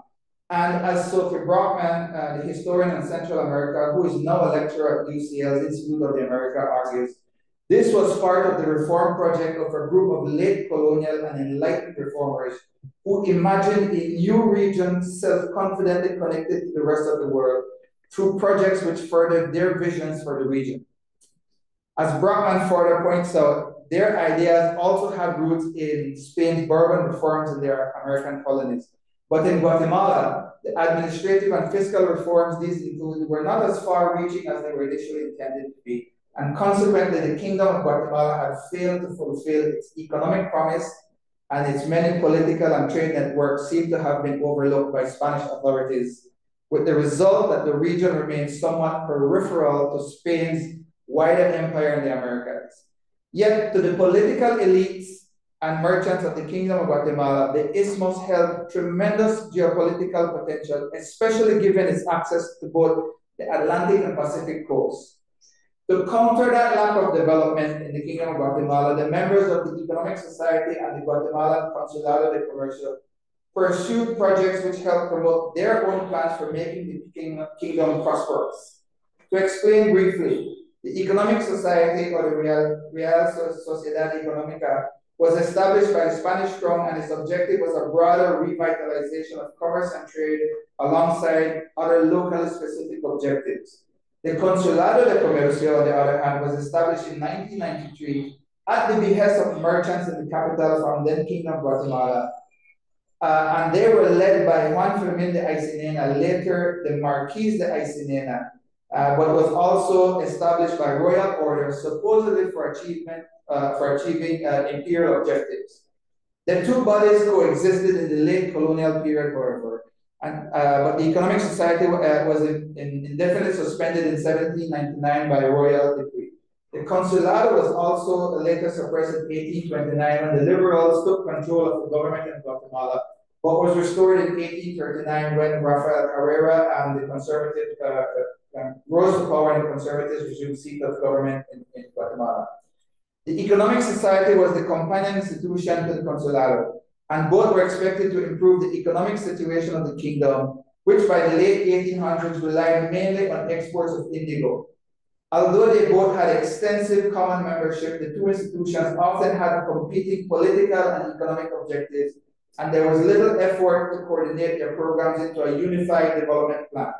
For instance, the Economic Society was interested in long-term development projects which would benefit the wider Central American region, while the Consulado was interested more in projects, including road and port infrastructure projects, which would extend and protect the monopoly of commerce of the Guatemalan merchants. And that's important because the Consulado's emphasis on projects that benefited the merchants was a problem, if only because the Central American states did not emerge from independence with political lines and provincial divisions already decided. And hence, the province of Guatemala and what areas this included was arguably still conceptual. What was clear was that Guatemala was the seat of economic and political power in the region, and those in other provinces, the provincianos, had significant grievances over that. After the Economic Society was reconstituted in 1811 or thereabouts, old grievances resurfaced. And these disagreements, as history now tells us, later turned into a bitter civil war in Central America. And as I showed in my doctoral dissertation, the seizure of the port at Omoa on the Caribbean coast of Honduras by forces loyal to the authorities in Comayagua, Honduras, which was vying for being the seat of power in Central America with Guatemala, was the key trigger for the escalation of Guatemala's claim to Belize in the 1830s. But that is a story for another time and another place. I should also add that the internecine wars in the region were one of the reasons why negotiations for a treaty of friendship, commerce, and navigation between Guatemala and Britain in the 1830s had stalled. Right. All right. So returning to the matter of the projects of the Guatemala Consulado, one of the things the Consulado members were interested in were communication, that is transportation projects involving road and port networks that would allow them to rewrite the colonial trade networks through establishing new trade routes that reinforce their economic and political dominance in the kingdom. In short, what the Consulado members sought was roads and routes that connected the interior with the coast. But the existing colonial network was the most rudimentary, and the mountainous terrain, coupled with plethora of rivers, made navigating this and the colonial difficult, and the colonial era trade routes did not support connecting the interior with the coast. Indeed, the lack of internal transport in the Kingdom of Guatemala had for decades prevented the trade of goods between provinces and stymied its exports, particularly the indigo and later cochineal, which Guatemala was known for. In short, the bad roads and lack of appropriate road networks was partly responsible for Guatemala's economic backwardness. In his landmark study about the Guatemalan Consulado, Professor Ralph Woodward Jr. showed that the merchant guild comprised of persons directly concerned in the overseas trade of Guatemala, that large-scale and retail merchants, importers, exporters sought to protect and expand the monopoly that the merchants held over first the indigo trade, and later cochineal, both used in the production of dyes, most of which was exported to England. In 1793, annual indigo production in Guatemala stood at around 1,150,000 pounds. But by 1880, this had declined to just 332,000 pounds, around the same time when the Captain General of Guatemala briefly liberalized trade with Belize, with the little colony in Belize, a settlement in Belize. A report by the Consulado in 1821 identified inadequate transportation facilities, that is roads and networks, as one of the causes of this decline. And during the early period of the Consulado's existence, in the late colonial, Guatemala's trade with Spain and her colonies was carried out principally through the Caribbean ports of Omoa and Trujillo, with less of this trade taking place through Guatemala's Pacific ports. But there was a thriving contraband trade with Belize, which was also carried on through the Gulf of Dulce, also known as the Puerto del Golfo region, and that went through from the port at Isabel. Thus, the Consulado concentrated its efforts on improving communication between the capital and ports on the Caribbean coast, especially after independence. For instance, following the reestablishment of the Consulado in 1839, it focused on road and port projects in the Lake Isabel region, which reflected the commercial orientation of priorities of the merchant organization. In 1804, the Consulado proposed that the port at Isabel in the Gulf of Dulce be formally established and a road opened from there to the capital. And this route, the very route that was contemplated by Article 7 of the Anglo-Guatemalan Treaty of 1859, was approved by the Spanish Crown in December of that year. This is in 1804. In 1808, the Syndic of Guatemala, Miguel Gonzalez, presented a plan for widening the rudimentary mule trail that existed from Isabel to the capital to accommodate carts and carriages. But this was disapproved by the Captain General because of the cost. Then in 1811, an alternate route from Refugio, also in the Gulf of Dulce, was contemplated, but that idea was shortly abandoned. Therefore, in 1816, the efforts for upgrading and restoring the road from Isabel to the capital was restored. But by this time, the mule track that exists there had fallen to significant disrepair. And the onset of the rainy season that year delayed things until 1818. The Puerto del Golfo was closed by order of the Captain General Carlos Urrutia y Montoya, largely in response to increasing contraband and piracy coming through Lake Isabel, Isabel, Port of Isabel, and the Gulf of Dulce. Rather counterintuitively as well, the Captain General also removed the garrison that was stationed at Fort San Felipe, which of course just left it wide open for further piracy to happen. During the period which the Gulf of Dulce was closed, efforts to use other roads, including navigation of the Rio Mantagua and the road to Moa in Honduras, had led to many mishaps, and the Consulado was strongly opposed to compulsory use of Omoa. The Consulado argued that this would cause significant delays in checking and delivering merchandise and goods, and as luck would have it, Omoa was badly damaged by fire, and the Consulado, of course, used that to argue against the Omoa road, even after Isabel itself was also destroyed by fire. In 1821, the Crown authorized reopening of Isabel, but this news did not reach Consulado of Guatemala until 3 or more months after they had already declared their independence from Spain. After independence, the Consulado continued to place great emphasis on establishing trade routes connecting its interior, the capital, with ports in the Caribbean coast from which it could carry on trade with Britain, Europe, and North America. Their primary interest was for developing the port at Isabel, but Santo Tomas was from time to time viewed as an alternative. Both these roads suffered severe deficiencies, chief of which was the difficult road network connecting from the ports to the capital, but also the lack of colonization of the area. The Guatemalan authorities tried several times to address the latter issue through programs for relocating Caribs from Trujillo and Honduras, but the lack of funds always undermined this happening. Though in 1840 and 1841, some 80 Caribs and Negroes from Trujillo and Belize were taken to work in the Gulf of Dulce area under the supervision of 2 Englishmen named Robert Smith and John Bailey, with limited success. In 1829, then, the Consulado was suppressed, but the Sociedad Económica discussed plans for new ports in the Gulf of Dulce region.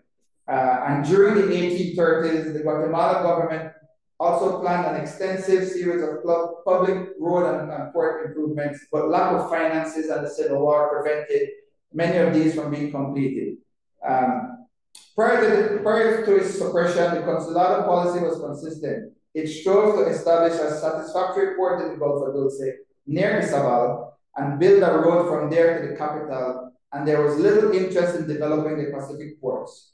During the 1820s, the real Caribbean port for Guatemala, however, was the port of Belize, which is interesting, with goods transported on pit pans and small skiffs. Now, these are words we all hear when growing up about a pit pan and sailing sloops. The very type of sailing sloops that Belizeans continued to raise on bar and this regatta days in the port and the harbor in Belize. So I found that just really, really interesting reading when I was doing research.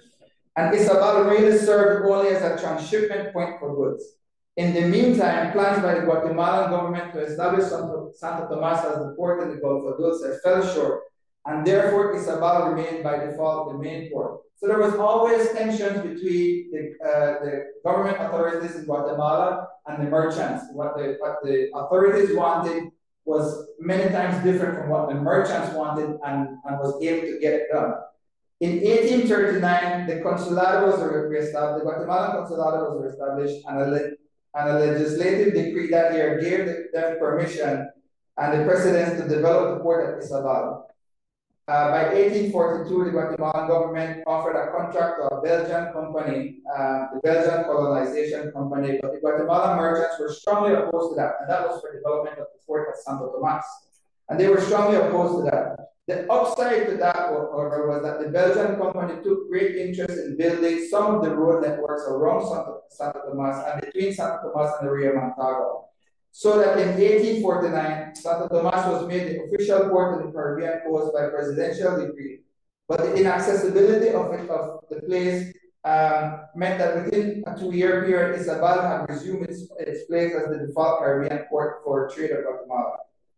The following year, the suggestion by the English engineer John Bailey, who was himself very interested in building an interoceanic canal, that there were efforts to do that in 1850 by building a canal around the river, the Mantagua River. But the Consulado strongly resisted that. The Belgian company also had developed a plan for at least mapped roads in the Gulf of Dulce region, and hence the Consulado turned its attention to opening the road between El Mico on the Isabel Road and Santo Tomas. They did everything possible to try to get that road built between the coast and the capital. In June 1855, in the 1850s, President Rafael Carrera even took a personal interest in getting the road of carriageway built, as far as Zacapa, which is on the road that I showed you. That's not so the road that's being considered is long here. So Rafael Herrera, the president, actually said, well, let's just try to build it to Zacapa, and then at least I can go down in my carriages and get to the Lady Sabal, or the Golfo Dulce, sorry. Thereafter, the Consulado made only most necessary improvements and repairs to the road, but sought investments for completing the remainder of the road all the way to Isabel.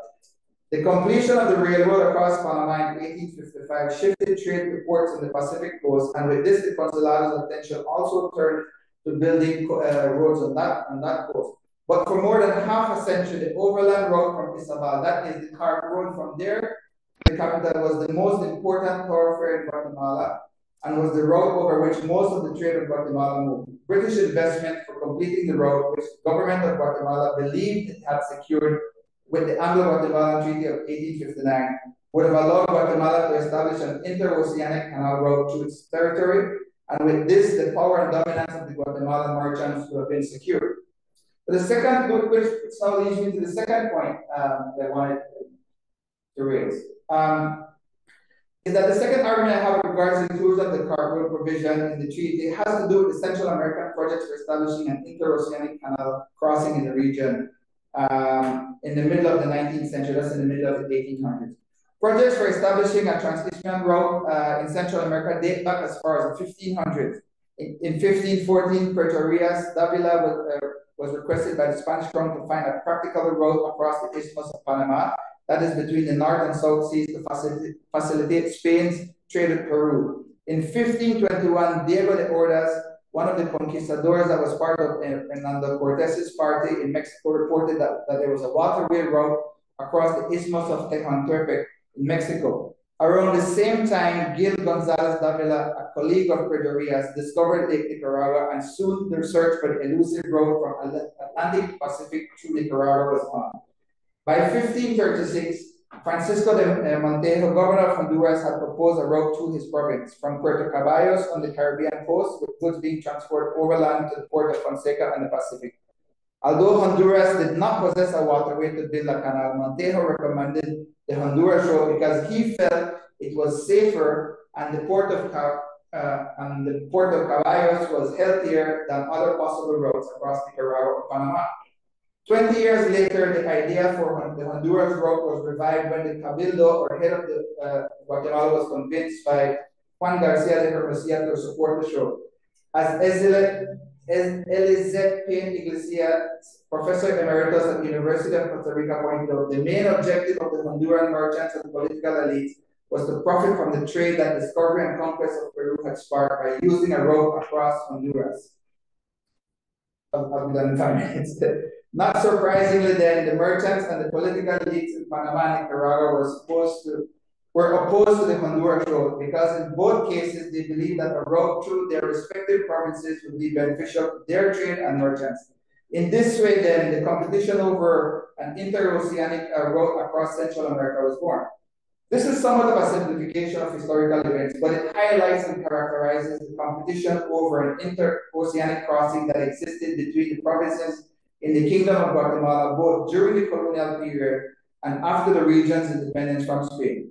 Transporting goods across the Isthmus of Central America, after all, held great potential from the earliest days as an important source of income for merchants and a source of political power for all other elites. After the early explorations, the plan for establishing a transmission route across the Isthmus went dormant, but the increase in piracy in the Caribbean in the 1600s revived this interest, and after England's capture of Jamaica from Spain in 1655 and Morgan sacked Panama, this took on more significance for Spanish authorities and colonies. Then in 1698, the Scotsman William Patterson planted a colony in the Isthmus of Darien in modern-day Panama and tried to establish a trade route to the Pacific. Had Patterson been successful, this would have, after 1707, secured for Britain the keys to breaking Spain's monopoly of trade in the New World. Critically, Patterson had set out that a route across the region was practicable. During the 1830s, in the height of the Civil War in Central America, the seizure of the port at Omoa by rebel forces loyal to Honduran elites imperil the Guatemalan merchants and political elites' ambitions for restoring Guatemala city's dominance over the kingdom. Indeed, the Civil War had exposed the deep fractures that existed between provinces in Central America, in the United Provinces of Central America, and the rivalry eventually led to the collapse of the Federation in 1839. In the end, the Guatemalan authorities failed to stitch together the constituent parts of the kingdom, and this severely undermined their ability to maintain their dominance. The gold rush in California in the 1840s led to projects for establishing, renewed projects, interest in projects for establishing a road across the isthmus, and that took on new urgency. And in the rapidly changing situation, Nicaragua emerged as the forerunner for relocating the crossing. In 1846, for example, the Nicaraguan government was actively seeking capital and support to develop the road via the San Juan River. However, this did not meet with any success from British investors, and even King Louis Philippe of France also rejected appeals for support for the Nicaragua road because he preferred the Panama road. Interest in a Honduras road or crossing also revived in the 1840s and 50s, and by 1853, Ephraim George Squire, who previously served as United States Consul to Central America, had started promoting a project for construction of a railway across Honduras. And his support for the Honduras road came from an unlikely source. Lord Malmesbury, at the time the British Foreign Secretary. Neither Honduras nor the Nicaragua roads were built, and in 1855, a railroad was built across Panama. In the case of Nicaragua, their efforts were also undermined by the filibustering enterprises of William Walker in that province. In this dynamic and ever-changing landscape in the region, the Guatemalan authorities and the Consulado continued with their efforts at establishing the interoceanic crossing or trans-Isthmian crossing in Guatemala. Pedro de Aycinena, then Guatemala's foreign minister, offered a carrot to entice both Britain and France in the form of significant concessions for establishing a canal route through Guatemala, but this was not taken up. Aycinena's concession to the French was for establishing a road from ocean to ocean through Guatemala. However, the Anglo-Guatemalan Treaty of 1859 offered the Guatemalans another opportunity to counter the initiatives of Honduras, Nicaragua, and Panama by securing investments needed for building a cart road from a port on the coast near to Belize to the capital. And this was from the concession was from the British Charles Lennox White, the negotiator. But White recognized that even before the agreement of 1859 was concluded, that the Guatemalan project for a trans-Isthmian road through that province would undercut the Honduras railway project and also undercut Felix Vélez Canal project in Nicaragua, while presenting an opening for extending British influence in the region. White therefore argued that the Honduras and Nicaragua projects were nothing but brilliant dreams incapable of ever being realized. Indeed, they were never realized. Unfortunately for Guatemala, neither did Britain pay the 50,000 pounds Guatemala eventually agreed for construction of the cart road. So I've attempted to offer a fresh and alternative explanation for the inclusion of the provision of the construction of a cart road, Article 7 in the Anglo-Guatemalan Treaty of 1859. I've argued that the reason for the British negotiators' inclusion of the cart road provision in the agreement is best understood in the context of Guatemalan historiography. Indeed, the cart road was instrumental to the Guatemalan authorities and merchants' desire and plans for maintaining their maintaining and expanding their economic and political dominance in the kingdom during the 19th century. That is from the late colonial period all the way through the period after independence up to the Consulado's final suppression in 1871. Guatemala had never been identified as a possible site for locating an interoceanic crossing in Central America. And I can show you now all the sites that were actually identified. So in Panama, they had 3, 4, 5 of them, Nicaragua, and then Tehuantepec in Mexico.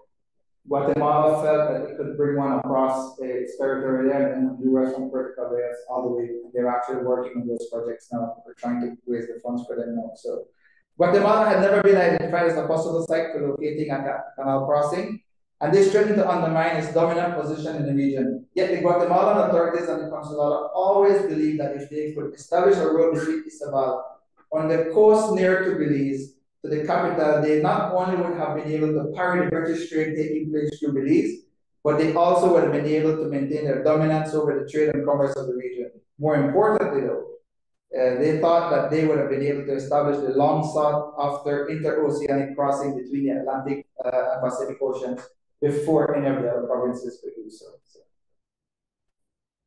I'm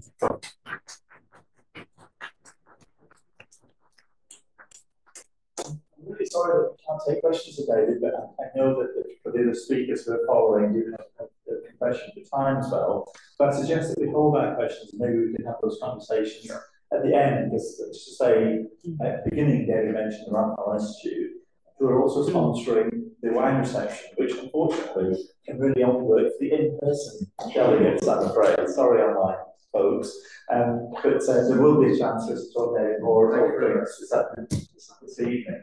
So thank you very much indeed. It's a fascinating. The amount of detail you've got in that is absolutely fantastic, David. Okay. So what I'm going to do now is to invite Mel, if she could try to share the screen. Bring her in. Okay, everybody. Hello, can you hear me? Hear you good, Mel, and I'm just seeing if we can you hear me? I can hear you great. And we'll just okay, awesome. All right, I'm going to try to share my screen. Let's just see what happens here.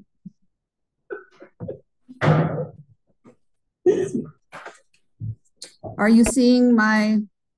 We're not yet, Mel, so I'm just going to see why we're struggling to get external. Okay, let me try. There's different options. I could. Let's see. I think we have you now, Mel. I think we can see. You can see my. Well, see a screen. Yeah, we'll see it now. That's perfect. We'll see it. Awesome. Okay, perfect. And if you'd like to try and go to full screen, if you wish, if you're feeling brave now. Yeah, I will. Just let me get myself going here. Full screen. Yep, I will. Hold on. That's great. So she's going to introduce Johnson, who joins us from Georgetown, Texas, and she's going to tell us Lucy's story. Over to you. Yes. All right. Thank you for the introduction. Thank you very much to the UK-Belize Association for the invitation to speak at your annual meeting. I feel very honored to do that. What I'm talking about today is a tiny part of a book project that extends my first book, Becoming Creole, Nature and Race in Belize, back to the 1700s to both the Mosquito Shore, or the Caribbean coast of Honduras and Nicaragua, which Dr. Gomez was just talking about, and Belize. The kinds of questions I am asking are informed by my ethnographic interest in Belizean Creole culture and my family ties to the same people whose history I am researching. I've been married into these networks myself for nearly 30 years. Please see these two slides. I'm not going to talk through them for the people that made this project possible and the scholars who inspire me. Today, I tell the story of Lucy Partridge, an enslaved mulatto or light-skinned Black woman who was freed and then became wealthy during her short life in the late 1700s on the Mosquito Shore. That she is present in archival records is a minor miracle. That presence tells us many things that I share below, but leaves many more questions unanswered. What is available in these records is just a small window into everyday life on the shore in the late 1700s. Lucy's life is fleshed out most in the records of a court case in 1785, 5 years after she had died. The jurors who heard it and presided over it were some of the most powerful men on the shore and in the bay at the end of the 18th century. Presiding was James Lowry, and serving as jurors were John Wagner, James Bartlett, Richard Francis O'Brien, John Skeen Thompson, and James Dundred Yarborough, the American loyalist for whom part of Belize City is now named. For 2 full days, their attention focused on the life and status of Lucy Partridge. That in and of itself is fascinating, that a previously enslaved Black woman would occupy the interest and attention of these wealthy white enslaving men. Equally interesting is that the details of this court case were recorded. Court was held regularly, cases heard regularly, long and complicated ones, but only every once in a while is a full record of a case extant. The ink, the paper, the time of the recorder were all costly. This case mattered. It mattered because it had the potential to bolster the fortunes of a white man, Aaron Young, who later became a magistrate in early Belize. The case had 2 parts. It challenged the fact of Lucy's freedom, and it questioned whether or not she left a will. Aaron Young was trying to prove Lucy was free and that she left her estate to his friend Daniel Young, with Daniel in turn leaving his estate to Aaron. Numerous witnesses testified, most of whom were themselves power brokers of the Mosquito Shore and the Bay of Honduras. But Lucy Partridge also shows up in nearly 40 other entries in the Mosquito Shore records in the Belize Archives and Records Service. Partridge was deliberate and intentional in her recording of so many documents. By making records of her transactions, she ensured that her capacity to be free and to engage in the economic, social, and political life at Black River was as clear as possible, given that she was a Black woman. The story of Lucy's life emerges like a jigsaw puzzle under completion, with each transaction record, the court case, and the larger social, economic, and ecological context all constituting the pieces of the puzzle. The picture that develops reveals some key factors of how race, color, gender, class, slavery, freedom, and the socio-environmental world operated in the 1770s. Well, whoops. Lucy Partridge's movement from being an enslaved woman to a well-to-do free woman starts with being purchased by a white man to be his wife. This event was testified to in the Replavin trial. Wealthy white slaver Henrietta, now in her third marriage, was deposed. She stated that she had seen Lucy, a mulatto slave woman, being sold at public vendue. John Broster, a white man who was sometimes identified as a tavern keeper in records, but who was also a small-scale merchant, he dealt in deerskins, among other things, was at this vendue. He evidently made it known that he wished to purchase Partridge to be his wife, as Henrietta put it. It was not possible for Partridge to legally be Broster's wife because she was enslaved, and it was difficult for even a free woman of color and white man to find a clergyman willing to marry people across these emerging racial lines.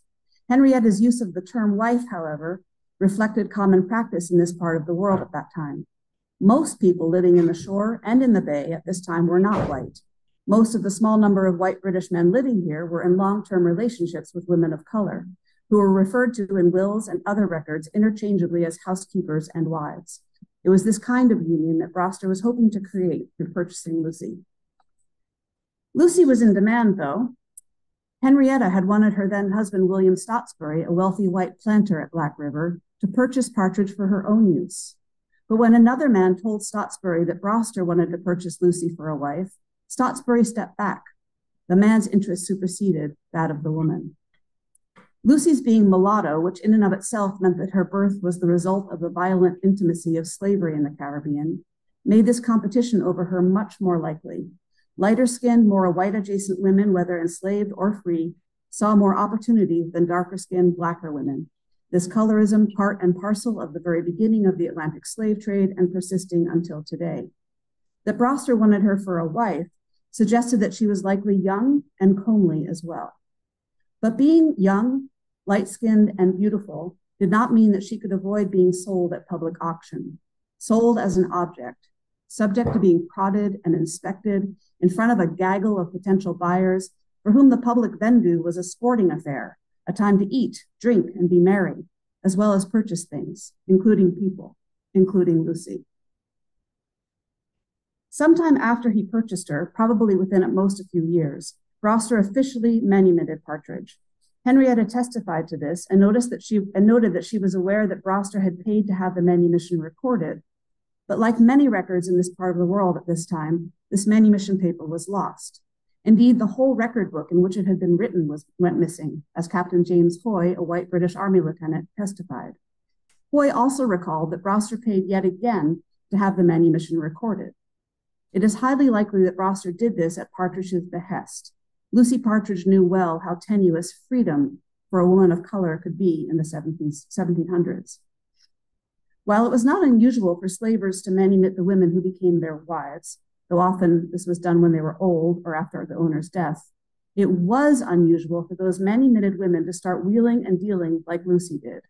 Starting in 1770, Lucy became very active in the affairs of the shore and began to become a wealthy woman. The records reveal that she was situated in a complex network of economic and social relations, and through these connected to a variety of people and a variety of significant events and social dramas in this part of the world. This social and economic network also spanned across the Atlantic world and illustrates how people lived trans-imperially, transatlantically, and across places within the Caribbean, like Belize, the Mosquito Shore, Jamaica, and Roatan in the 1700s.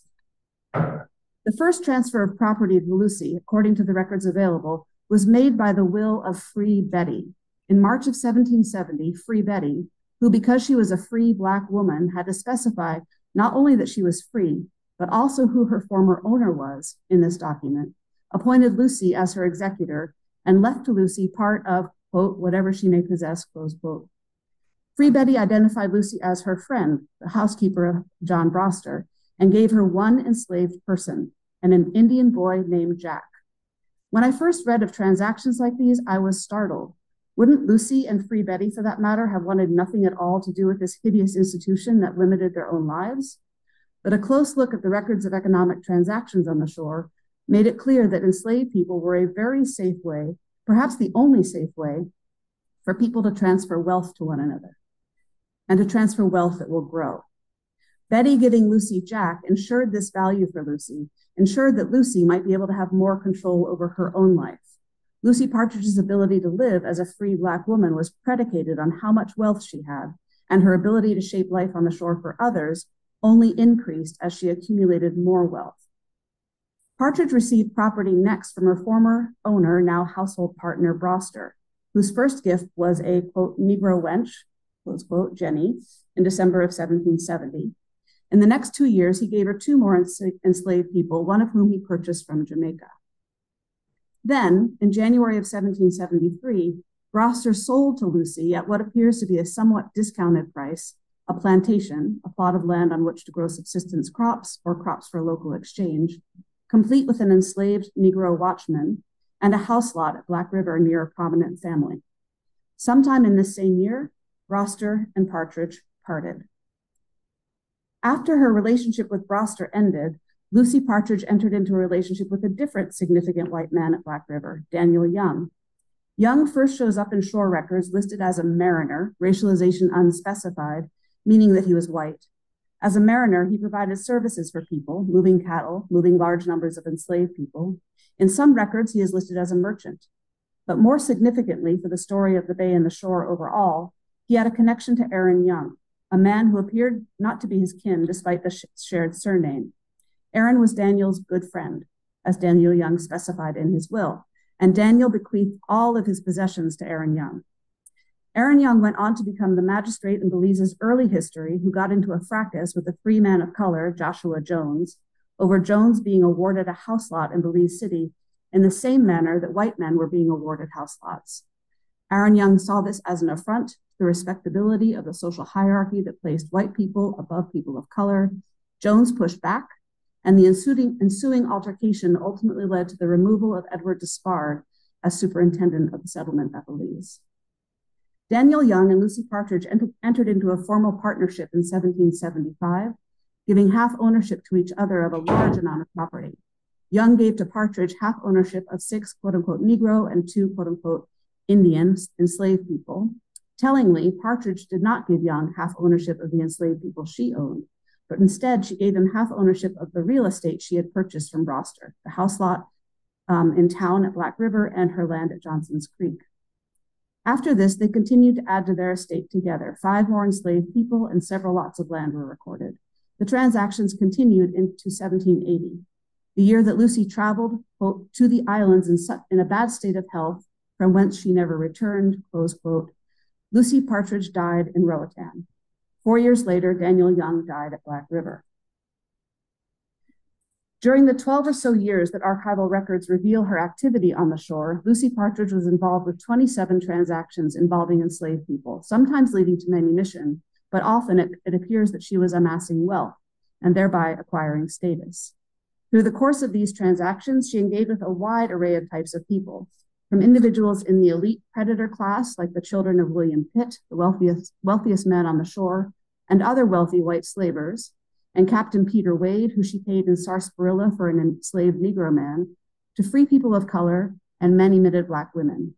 Her wheeling and dealing reached across seas and oceans to secure her business arrangements. Her push to acquire property, capital, can be understood as her savviness about how to navigate life on shore, on the shore as a previously enslaved Black woman. The more property she owned, the less she would be questioned, the more she could live freely.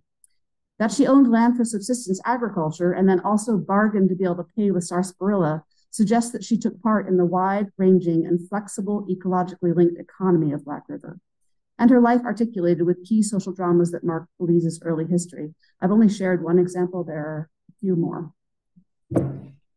Lucy Partridge was in a variety of relations with Black women, and she made sure these were marked in the public records on the shore. I already shared Free Betty's interaction with Partridge in 1770, Free Betty being the first person who gave Partridge property. 7 years later, in August of 1777, Partridge engaged with Phoebe at Black River. Phoebe was a free Black woman who went by multiple names. In 1777, that name was Phoebe Crawford, but she had also been known as Millicent and as Phoebe Petrikin. These shifting names themselves illustrate the social process of enslavement. One's name changed frequently depending on one's owner. Presumably, it was her choice in 1707 to be Phoebe Crawford.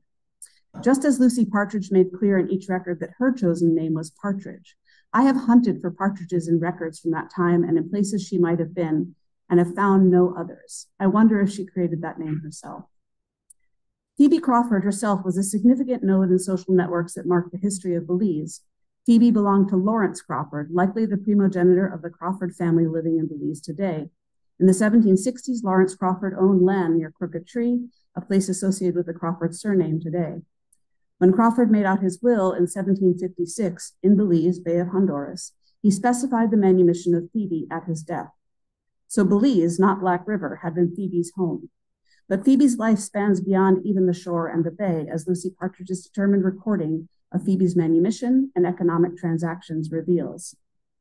Partridge's first transaction with Phoebe was in Black River and was to sell to Phoebe a Negro man slave, Hector, for only I went too far. Gotta go back. Previous. There. I jumped too far. Anyway. Hector for only 35 pounds, which is less than what was normally paid for an enslaved adult male at this time, unless he was old or otherwise infirm. A year after Phoebe purchased Hector from Partridge, Partridge paid to have Phoebe's manumission re-recorded. By May of the following year, Phoebe must have been ill. She wrote her will, giving her possessions at Black River in part to Partridge and making Partridge executrix. But the will also bequeathed to Phoebe's son, George Lewis, who she stated was living in Jamaica, all of her possessions in the Bay of Honduras. Although in 1778, Phoebe, like many people who had resided in Belize prior, was now living in Black River, she retained property in Belize, and at least one of her children lived neither in Belize nor Black River, but rather Jamaica. In her role as executor of Phoebe Crawford's will, Lucy Partridge again dealt in enslaved people. This time, she sold enslaved people that Phoebe owned. She sold Diana and Diana's two daughters, interestingly named Phoebe and Lucy, were they namesakes for Phoebe Crawford and Lucy Partridge, for 70 pounds to another free Black woman, Cynthia Forbes. A year later, in 1779, Cynthia Forbes died, and her will specified that all her possessions, once her debts were paid, go to her loving friends, Elizabeth Williams and Olive Randall, freed Negro women of Black River. It is through the efforts of Partridge that Cynthia Forbes acquired enough wealth to herself uplift other Black women, to contribute to the long-term welfare of her two free Black women friends. Lucy Partridge was also in relationship with women of higher status. There is a small but telling remembrance in the testimony delivered at Partridge's trial. Martha Pitt Bode, wife of an influential and well-to-do white man on the shore and daughter of the white wealthy founder of the Black River settlement, William Pitt, who also spent his first years in Central America in Belize, recalled spending time with Partridge. She recounted that she and Partridge strolled in the plaza at Black River, while her husband, Philip Bode, and Partridge's partner, Daniel Young, counted the money involved with Partridge and Young's purchase of Chance, a Negro man slave. Martha recalled Partridge sharing that she was in partnership with Daniel Young, that what belonged to her belonged to him alike. No other elite woman recalled publicly socially strolling with Lucy. This is significant. While Martha likely appeared white, she was William Pitt's illegitimate daughter, as Pitt specified in his will, because Pitt was not married to Martha's mother. Martha's mother was reputed to have been a Spanish woman that Pitt rescued from a raid, but she may well have also had indigenous ancestry. Because she was less pure in her whiteness, there was potentially less social opprobrium for Martha to socialize with a formerly enslaved woman than had she been a white woman born in England. Lucy Partridge, no matter how wealthy she might have become, still bore the stigma of slavery, both through people knowing she had been enslaved and through the color of her skin. Despite Lucy Partridge, the final component of Lucy Partridge's story is the outcome of the trial.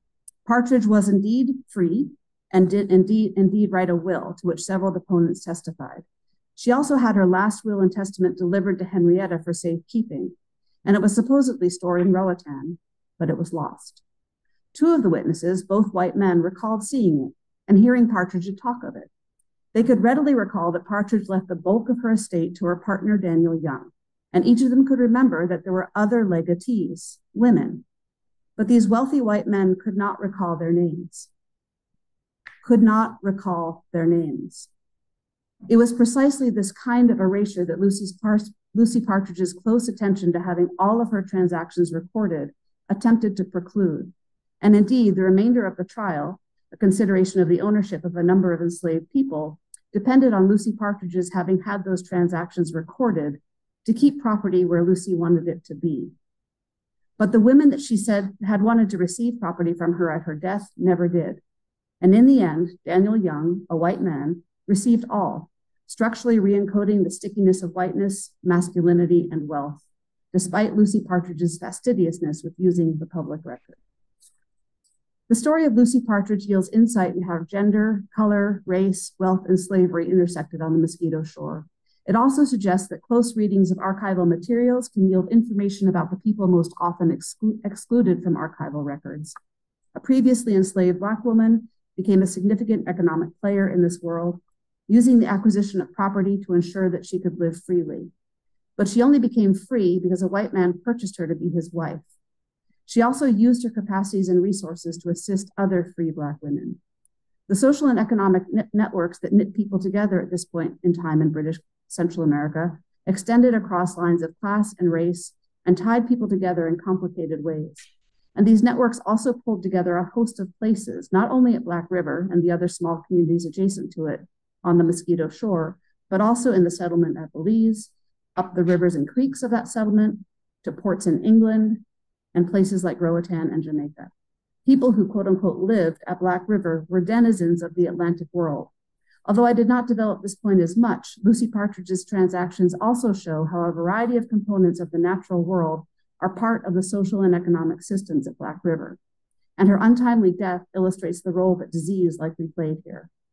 But in the end, the outcome of her trial also shows how readily whiteness, masculinity, and wealth stick together and reproduce a gender, class, and color hierarchy. Hold on.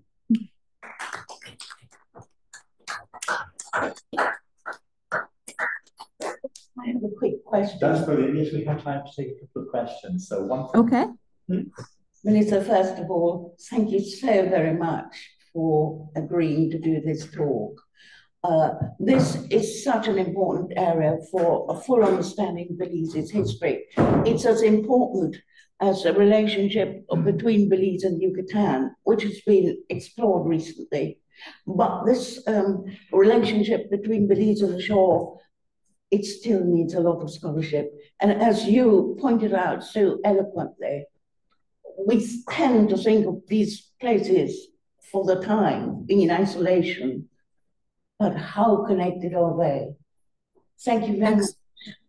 Yeah, they're extremely connected. I didn't even get to mention, Peter, I'm sure many of you are familiar with the story of the Flowers family and Flowers Negroes. I'm not sure, maybe you're not familiar, but a significant feature of Belize's history is the Flowers family, who actually ensured the battle at St. George's Key was fought rather than not fought. And Peter Wade has ties to Bristol. That's where he was from, I believe. And it was and William Flowers was from Bristol. The enslaved people he owned, who he had taken, purchased in Belize first, then he took to the Mosquito Shore. Peter Wade tried to re-enslave them. So Peter Wade and Lucy had these interactions, and about 4 years later, Peter Wade has this thing from William Flowers' estate to try to re-enslave Flowers Negroes who were technically free, according to what Flowers had told people. So yeah, so it's not, yeah, it's this incredible network of connections of people being tied across the Atlantic world. Neil, if I may, could I ask a question, please? Yes, yeah. Of course. We have time for a couple of questions. Go ahead. Hi, Mel. I'm Rich Watton, son of Patty Woods Watton and grandson of Dickie Woods and Lucy Miles Loring. That's my Belizean heritage. I get the death narrative that you're talking about, death of whiteness, death of wealth, death of this perpetuating sector of white stickiness generating wealth. I get the death. I get the transformation that you're helping us through, by taking this and bringing this to the light. I get that, and I'm very, very grateful for my own family's heritage, which is as murky as anybody else that comes from Belize. But what I'm struggling with here is understanding what your rebirth narrative is. Is your rebirth narrative that you can be a mulatto slave, be made free, trade in this murky, dark world of white male wealth, and then emerge with something to hand on? I'm struggling with understanding what the rebirth narrative to help us move out of, the culture and into a better way of living and handing on something better to our children. That's a fantastic question. This is I teach anthropology. I'm about to teach an intro course. One of my students just walked into my classroom. This is my struggle. I don't know. I mean, Lucy's story is incredibly complicated that way, right? For the very reasons you just say. She's using the system that we all condemn and we say we want to break from, but it's through using that system that she's able to gain some manner of well-being for other people who have been destroyed by that system. So I don't have an answer for that. I'm sorry but I think that's what the current movements for justice all around the world are trying to grapple with, from Black Lives Matter to Palestinian liberation to reparations work in Belize. There's nothing straightforward about this. We are in transformation. If you take a genetic swab of me, you'll find that I'm 1% Bantu. I'm 9% black through to 81% white. But if you look into the whiteness of me, you can definitely see the Norwegian slave, the Viking and the Anglo-Saxon side. I actually teach about how the genetic testing doesn't tell you much at all, really. If you look at the fine print, that's something I also teach on. But your cultural heritage is what matters. And Belizeans' cultural heritage, especially light-skinned, more elite Belizeans like you, is really complicated. And I don't know what the best way forward for that is. What is my role as white lady from the US who's married into a Belizean Creole family? Yeah, no, I think for all of us, it's to hang with the transformation and understand that the past has to die. It needs to be reborn, but we haven't got a rebirth narrative yet. No, we do not. And we're all struggling with one desperately. Exactly. We desperately need it. A rebirth narrative. Yeah, that's a really good point. Thank you, Mel. Melissa, I've always, wonderful talk, by the way, and I've always believed that the interconnection between the bay and the shore is a really crucial missing episode of Belizean historiography, and your talk today illustrated that perfectly. But what I was struck by was the amount of material on the Mosquito Shore in the Belize archives, and I didn't realize that. And is that unique, or is it replicated in the National Archives in London?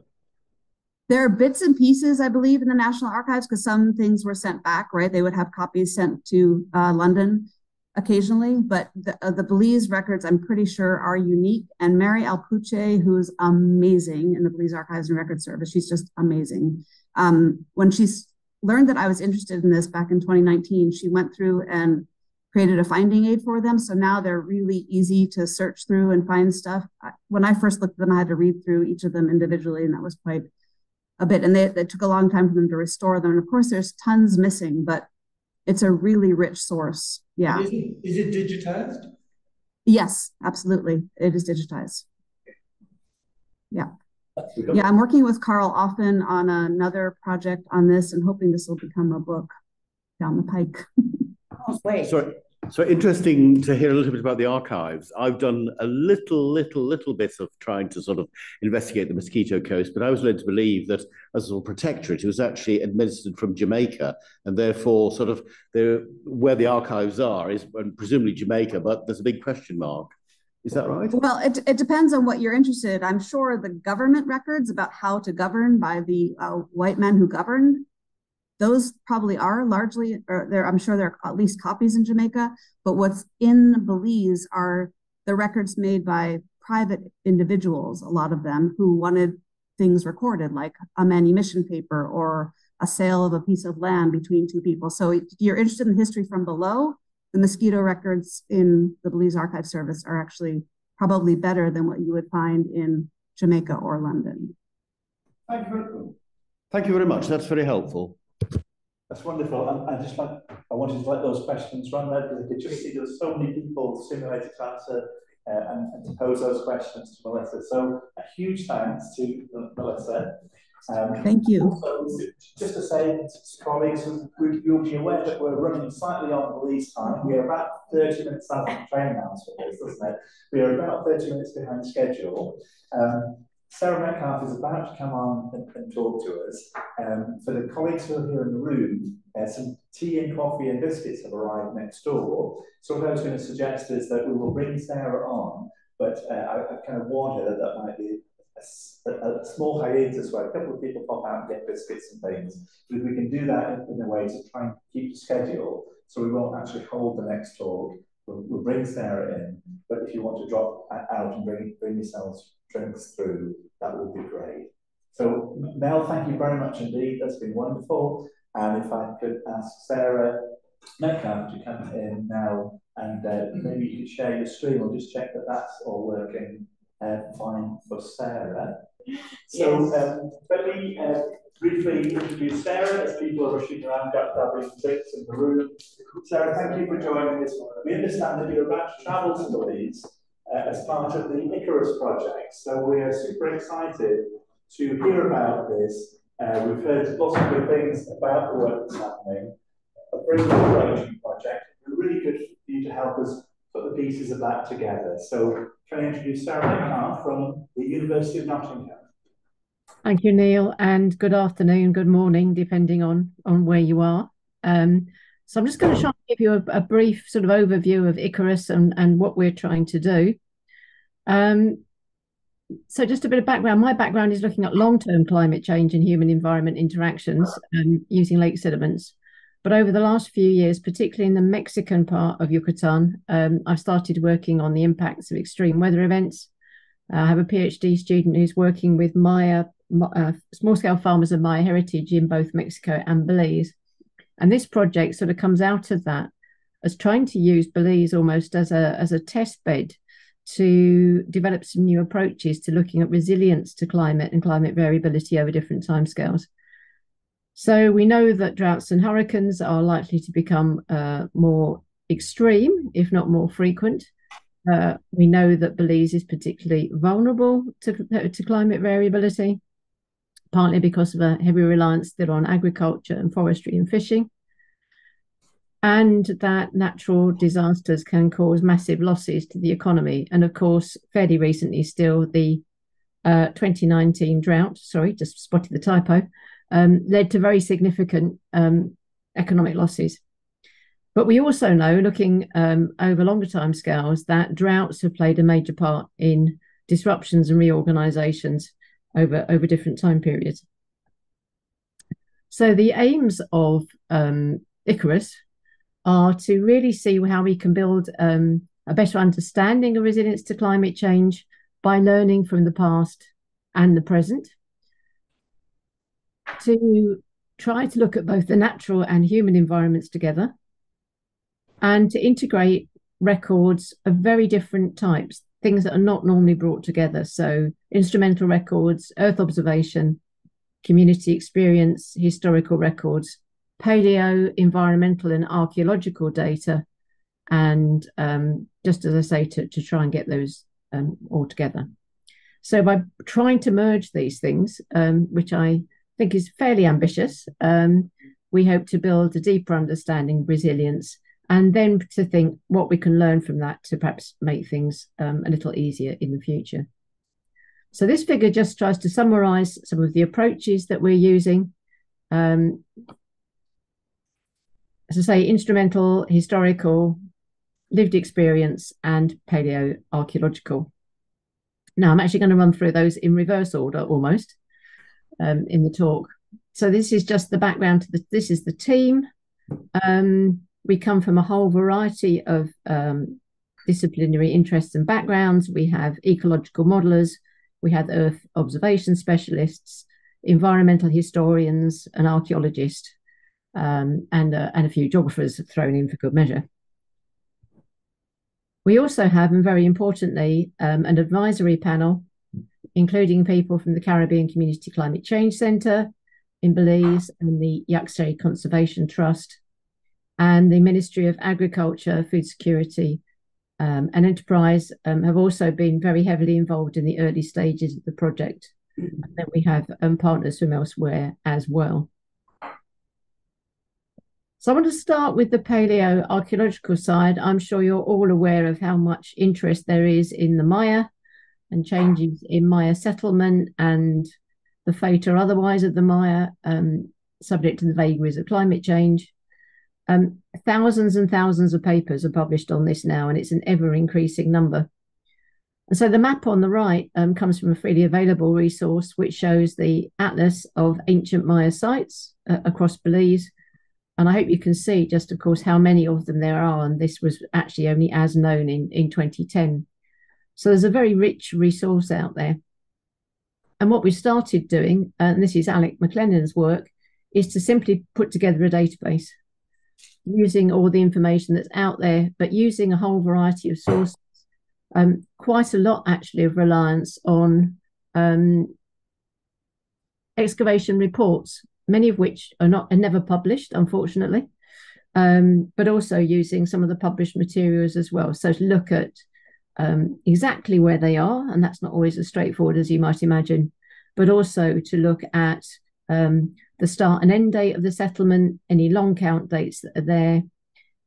Very interested to see if there's any information about water management strategies or soil management strategies, and things like lime production, anything that might have had an impact, a wider impact on the environment or reflect changes in that environment. And then the other side of it is to have a database of paleoclimate records.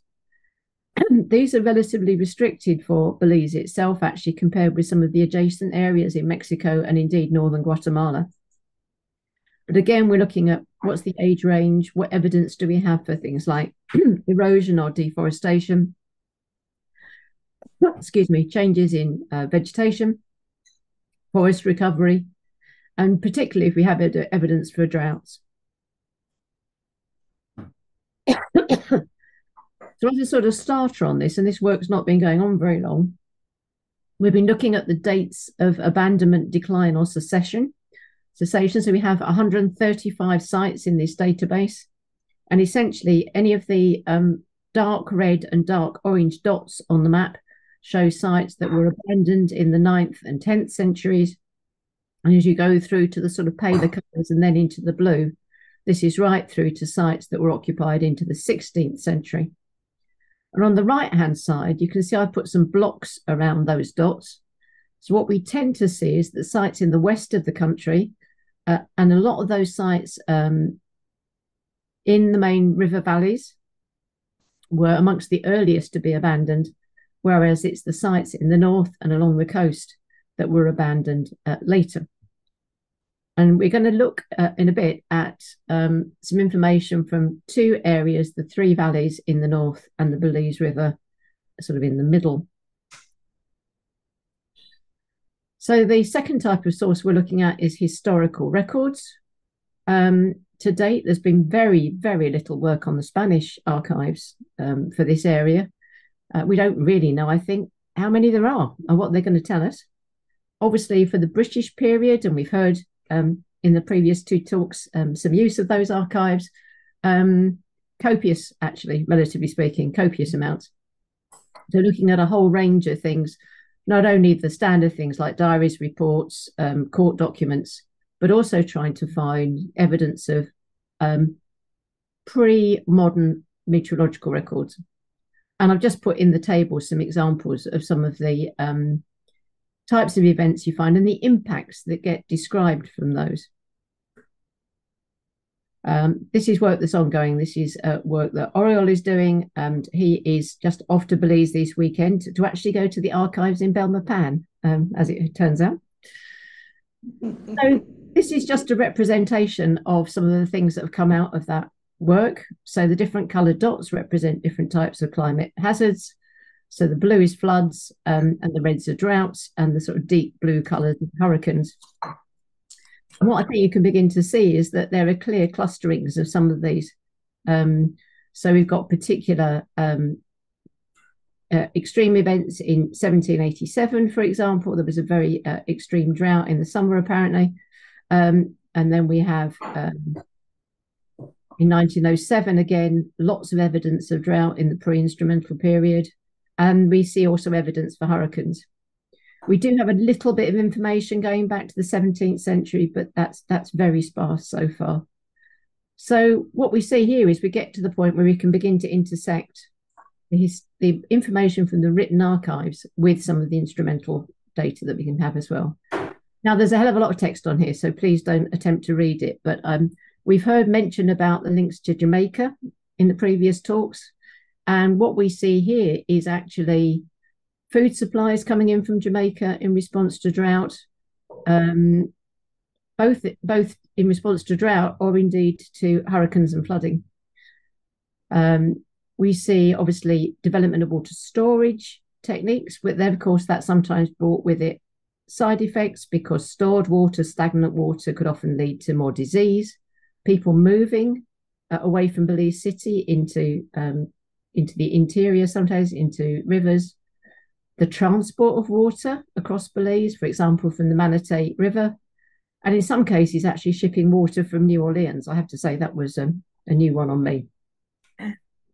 So I think a lot of very interesting responses here to those extreme events in terms of adaptation, relocation, the distribution of aid and cash. I mean, we saw that in response to the 2019 drought, but this actually was nothing new when you look at these records. The other thing that Oriel's started to do is to put together this record of historic rainfall data. There's probably more than one might have imagined. It's often rather short term. But we do think that the archives in Tulane might have some more. And of course, the method of measurement will vary across over time. So we have to watch that as well. If we come to the instrumental period, we're really here thinking about meteorological data, Earth observation data, land use and land cover information, and agricultural data. So this is a big database that the Ministry of Agriculture very kindly supplied to us. We found actually that some of their farms aren't where they think they are, but that's an aside. Just in terms of meteorology, the meteorological records for Belize are not good. The core records, except for the site at the airport, really only start from 1979 in a meaningful way. And we have had a lot of problems using these data. There's a lot of missing data. There were problems when they moved from the old manual recording methods onto the automatic methods. Unfortunately, the stations weren't calibrated. And so poor Betsabe, who's been working on this, has torn most of her hair out in trying to make some sense of these. And we've had particular issues with Punta Gorda down in the south. Unfortunately, there aren't many other records down from southern Belize, so that's proved to be quite challenging. And we've also had some issues with some of the interpolated and reanalysis data. But, you know, we are putting things together. So this is just an example. So these are years along the x-axis and monthly data on the y-axis from January to December. And essentially anything that's red is dry. And then when you get into the sort of yellows and blues and greens, that's wet. And so you can begin to see here, obviously, you see the early part of the year, the dry season, you see the wet season more in the summer. And many of the dark blue squares are major tropical storms or hurricanes. Some of the things that comes out quite interesting here. Obviously, everybody knows about Hurricane Hattie in 1961 and the impact it had on Belize City. But actually, it wasn't as wet as Hurricane Anna earlier in the year. So clearly, it was other things around wind speed or perhaps other characteristics. And we can also see dry years in the 1940s and, of course, 2019. And we can play around with these data. Now, I want to try to draw some of these strands together. So this is a long-term compilation of precipitation data from Belize City. So the early part of the record comes mainly from the hospital. We then have some of the older data, the longest data from the airport, which runs back to the 1940s, and then the modern instrumental period in blue on the right-hand side. So we need to do some more work on this, but you can see this huge variability across that record. And interestingly, perhaps no specific trends, at least not in precipitation. So as we try to mesh that long-term precipitation record with some of the information in the archives, we can begin to match some of these more extreme, either the droughts or the very wet periods, with evidence in the written records to the impacts of those events. You know, about phenomenal rainfall or the destruction of Chick-fil-A maize, sugarcane production impacts, all these sorts of things. And sometimes we're actually finding, or not finding, that records, hurricane records, are appearing in some of the written archives that are not appearing elsewhere, or maybe it's just because it's from the airport. We know they happened, but they're not appearing in the airport precipitation. We've also been looking at using Earth observation data. So this is just an example from the New River Lagoon. This is the NDVI, so this is a vegetation index to show the impact of the 2019 drought. So it's comparing 2018 with 2019. And we obviously know that that very dry season had a big impact on the New River Lagoon. It caused stagnation and deoxygenation. So we can use some of these sources to look at the impacts of droughts and so on. There is an issue, though, even with the Earth observation data, and that's because Belize is cloudy. You all know that. And if you're interested in the impacts of hurricanes, that really matters, because quite often the cloud cover is such that you can't actually see what the impact of the hurricane was. So this is worse when we're using the older and lower resolution Landsat data, and it's better when we're using the more recent Sentinel-2 data.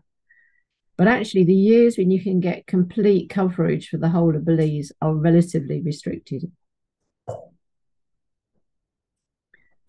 Another strand to this, a very important strand, is what we're describing as lived experience. So this is really going out and talking to people about their perceptions of climate change impacts and adaptations. So we made a start on this earlier this year. This was in January, with just a few interviews and meetings. And we tried to cover across Belize, really in areas of the major crops. So we started in the south with cacao, with citrus, and sort of worked our way up through bananas and up to the sugarcane in the north. We had some very valuable conversations actually with the National Meteorological Service during that visit as well, and we discussed some of these issues with data. And at the moment, other members of the team are out in Belize doing 6 weeks work, and so far they've done more than 40 interviews and had had a couple of workshops. So we're really building this side of the project. Right. So this is some of the information from that first period of discussions. And what we can be, or even now begin to see, is obviously some correspondence between the information in the historical archives and people's lived experience now.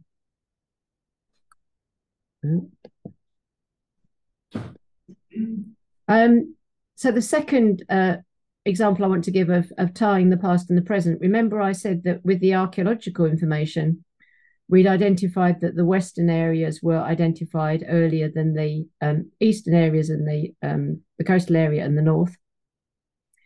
And so I started wondering whether there was something about river systems that made them particularly vulnerable, sites near river systems made them particularly vulnerable to weather events. And so we started using a water index information from Sentinel again to look at the response of major rivers to different climate or different weather conditions between different years. So the zooms on the right-hand side are from the Belize River Valley. But with this data, you can actually look right at how an individual river is responding. So the top panel are dry season images from 2021, so they're a composite between January and May, and the lower set of images are from 2022, which was a dry year. And I think you can see, perhaps particularly with the Mopan River and the Belize River, that you can get a sense of how the rivers were shrinking. And each pixel on these images represents 10 meters. So it doesn't take much change in precipitation really for these rivers to respond very quickly. So this is something we're quite keen to follow up on. I just want to finish with a few sort of initial reflections. We've clearly now been able to identify extreme climate events from the 17th century on. And as I say, we plan to do more work on the Spanish colonial period, probably now by going to Spain rather than to the AGN. We did talk about doing work in Merida as well, but there didn't seem to be very much there.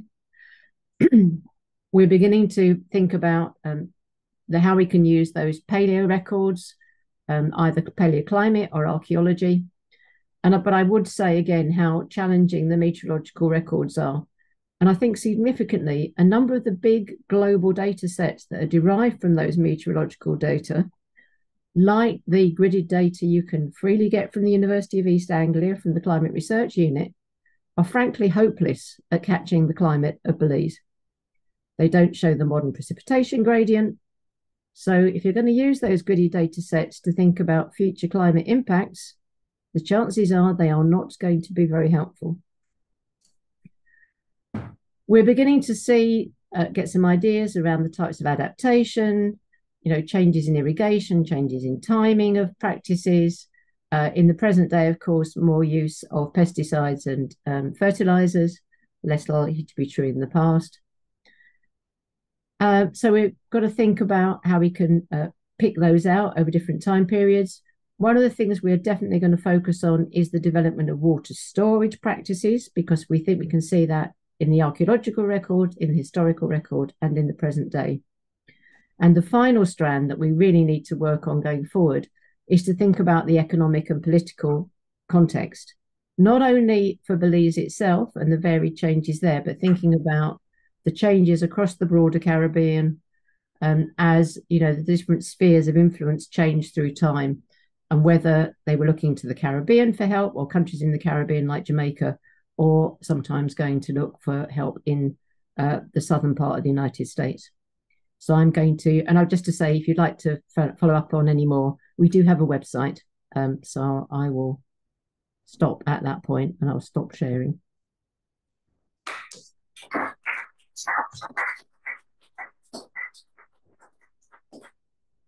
Sarah, fascinating stuff. Thank you very much indeed for sharing. You've actually got a tremendous amount of different strands there which you're trying to weave together. And we have time for a couple of questions, if that's stimulated questions, either in the room or online.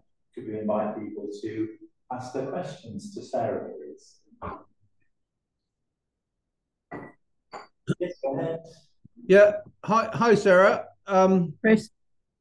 Sarah, just I'm sure you took account of this, but when you were measuring water levels recently, did you take account of the water management from the hydroelectricity water storage facility that periodically release water into the Macau River and subsequently the Belize River? Yeah, we're going to have to do that, Chris. So this was just measuring the width of the river. Yeah. Okay. Based on the imagery. But yeah, that's a good point. This is why we need to look at the management side as well. Definitely. Yeah. Good. Great work. Great. And we have time for one more comment, observation, or question. I was going to say, the challenge of kind of piecing together the record, Sarah, is there a method which you've identified which can kind of help you to harmonise these slightly disparate records geographically, and also in terms of the fact that they come from different parts of Belize at different times?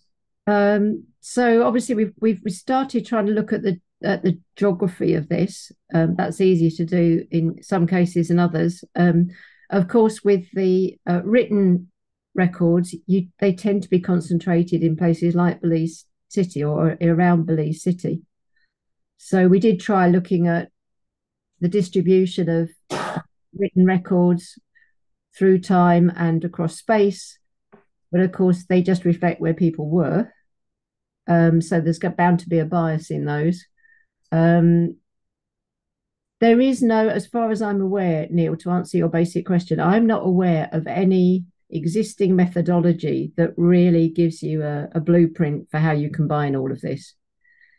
It just seemed to be something that was worth a try. I freely admit that it may come to a complete grief, in which case we'll have several sets of independent but maybe not overlapping data. But I'm pretty happy now, and I've become increasingly happy over the last 3 to 6 months that we're beginning to see some areas of overlap where we can integrate across those different types of information. Yeah, I think that, I mean, it's a great challenge, but I think that you are starting to see evidence, and I really like the way that you're managing to consolidate lots of dense information, the use of the graphics there, to tie that to the archives. And as you say, sometimes you get corroboration, and sometimes you get things which appear to be missed, and I think that's kind of also interesting, and scope for lots more questions from that. So it's brilliant to see that, and it's great to see how some of the ideas that Lizzie Rushton had mentioned a few years ago kind of being picked up and carried forward with this as well. So we do wish you the very best of luck, and we're also very grateful for the interactions that we've been having with Sophia and your colleagues in Belize recently, as she's been interviewing farmers about their adaptation strategies. So that's been a really wonderful cooperation as well. That's been a very, very helpful collaboration, Neil. Thank you. Yeah, very good. Thank you for holding for us today, Sarah, and we wish Oriole a safe journey, and we look forward to keeping in touch with the project for you. So thank you very much to Sarah. Thank you. Thank you.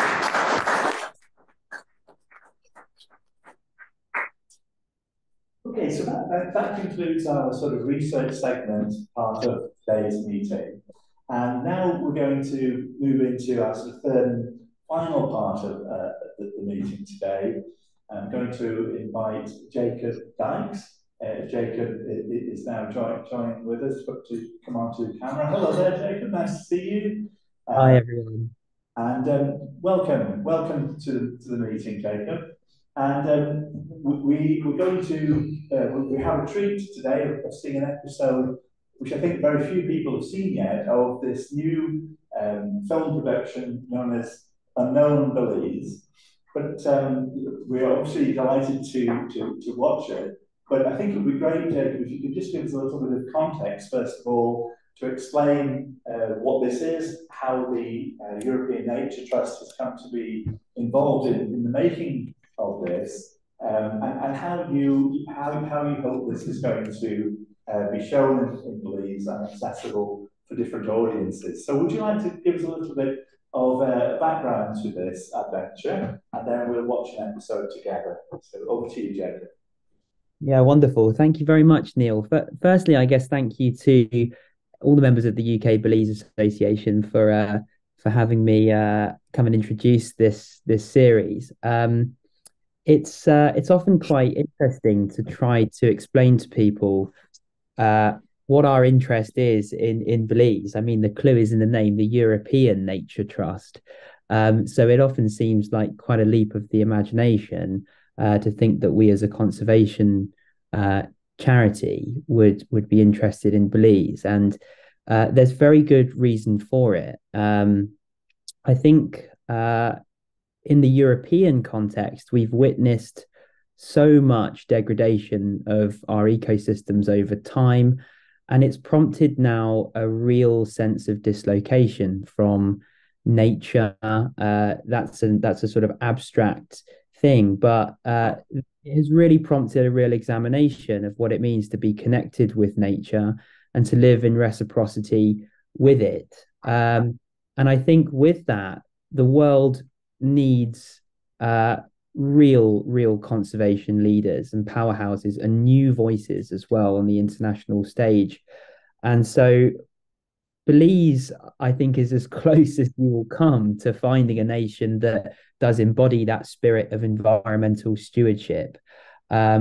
I'm by no means a Belizean expert, nor of any heritage or connection, but I am a huge admirer of the real ethos of the NGOs that work tirelessly to conserve Belizean nature, not just for the next generation and generations ongoing of Belizeans, but for the global society at large.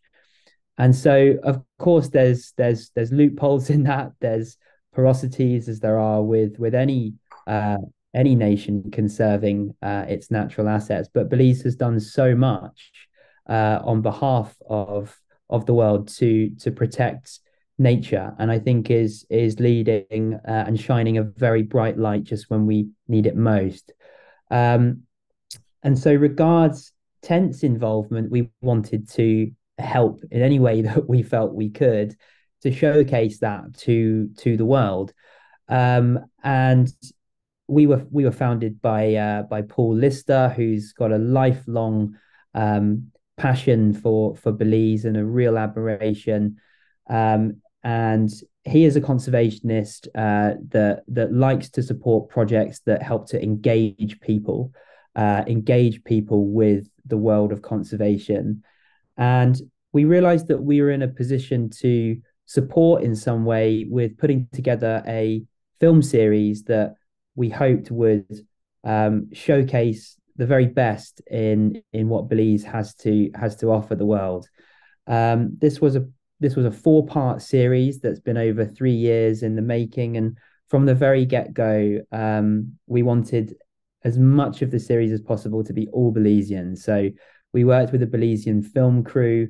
We worked with more than 17 environmental NGOs in Belize. And it was a philanthropic production, meaning all of the distribution revenues that are part of distribution agreements that we're still currently working on, which I can share with a few of you after the screening, will be donated back to the protection and promotion of Belize's environmental wealth. And so really, Tent's involvement, we were just putting it together as the driving force. This is all Belizean. And I want to just, before we dive into the episode, just take a moment to thank everyone who made it possible. That is all of the NGOs that dedicate so much of their personal and professional time to conserving Belizean nature. That's all of the donors, many of whom are proud Belizeans, who made the production and the post-production phases of the series possible, and also to everyone in Belize who helped with in-kind support to help make the production possible.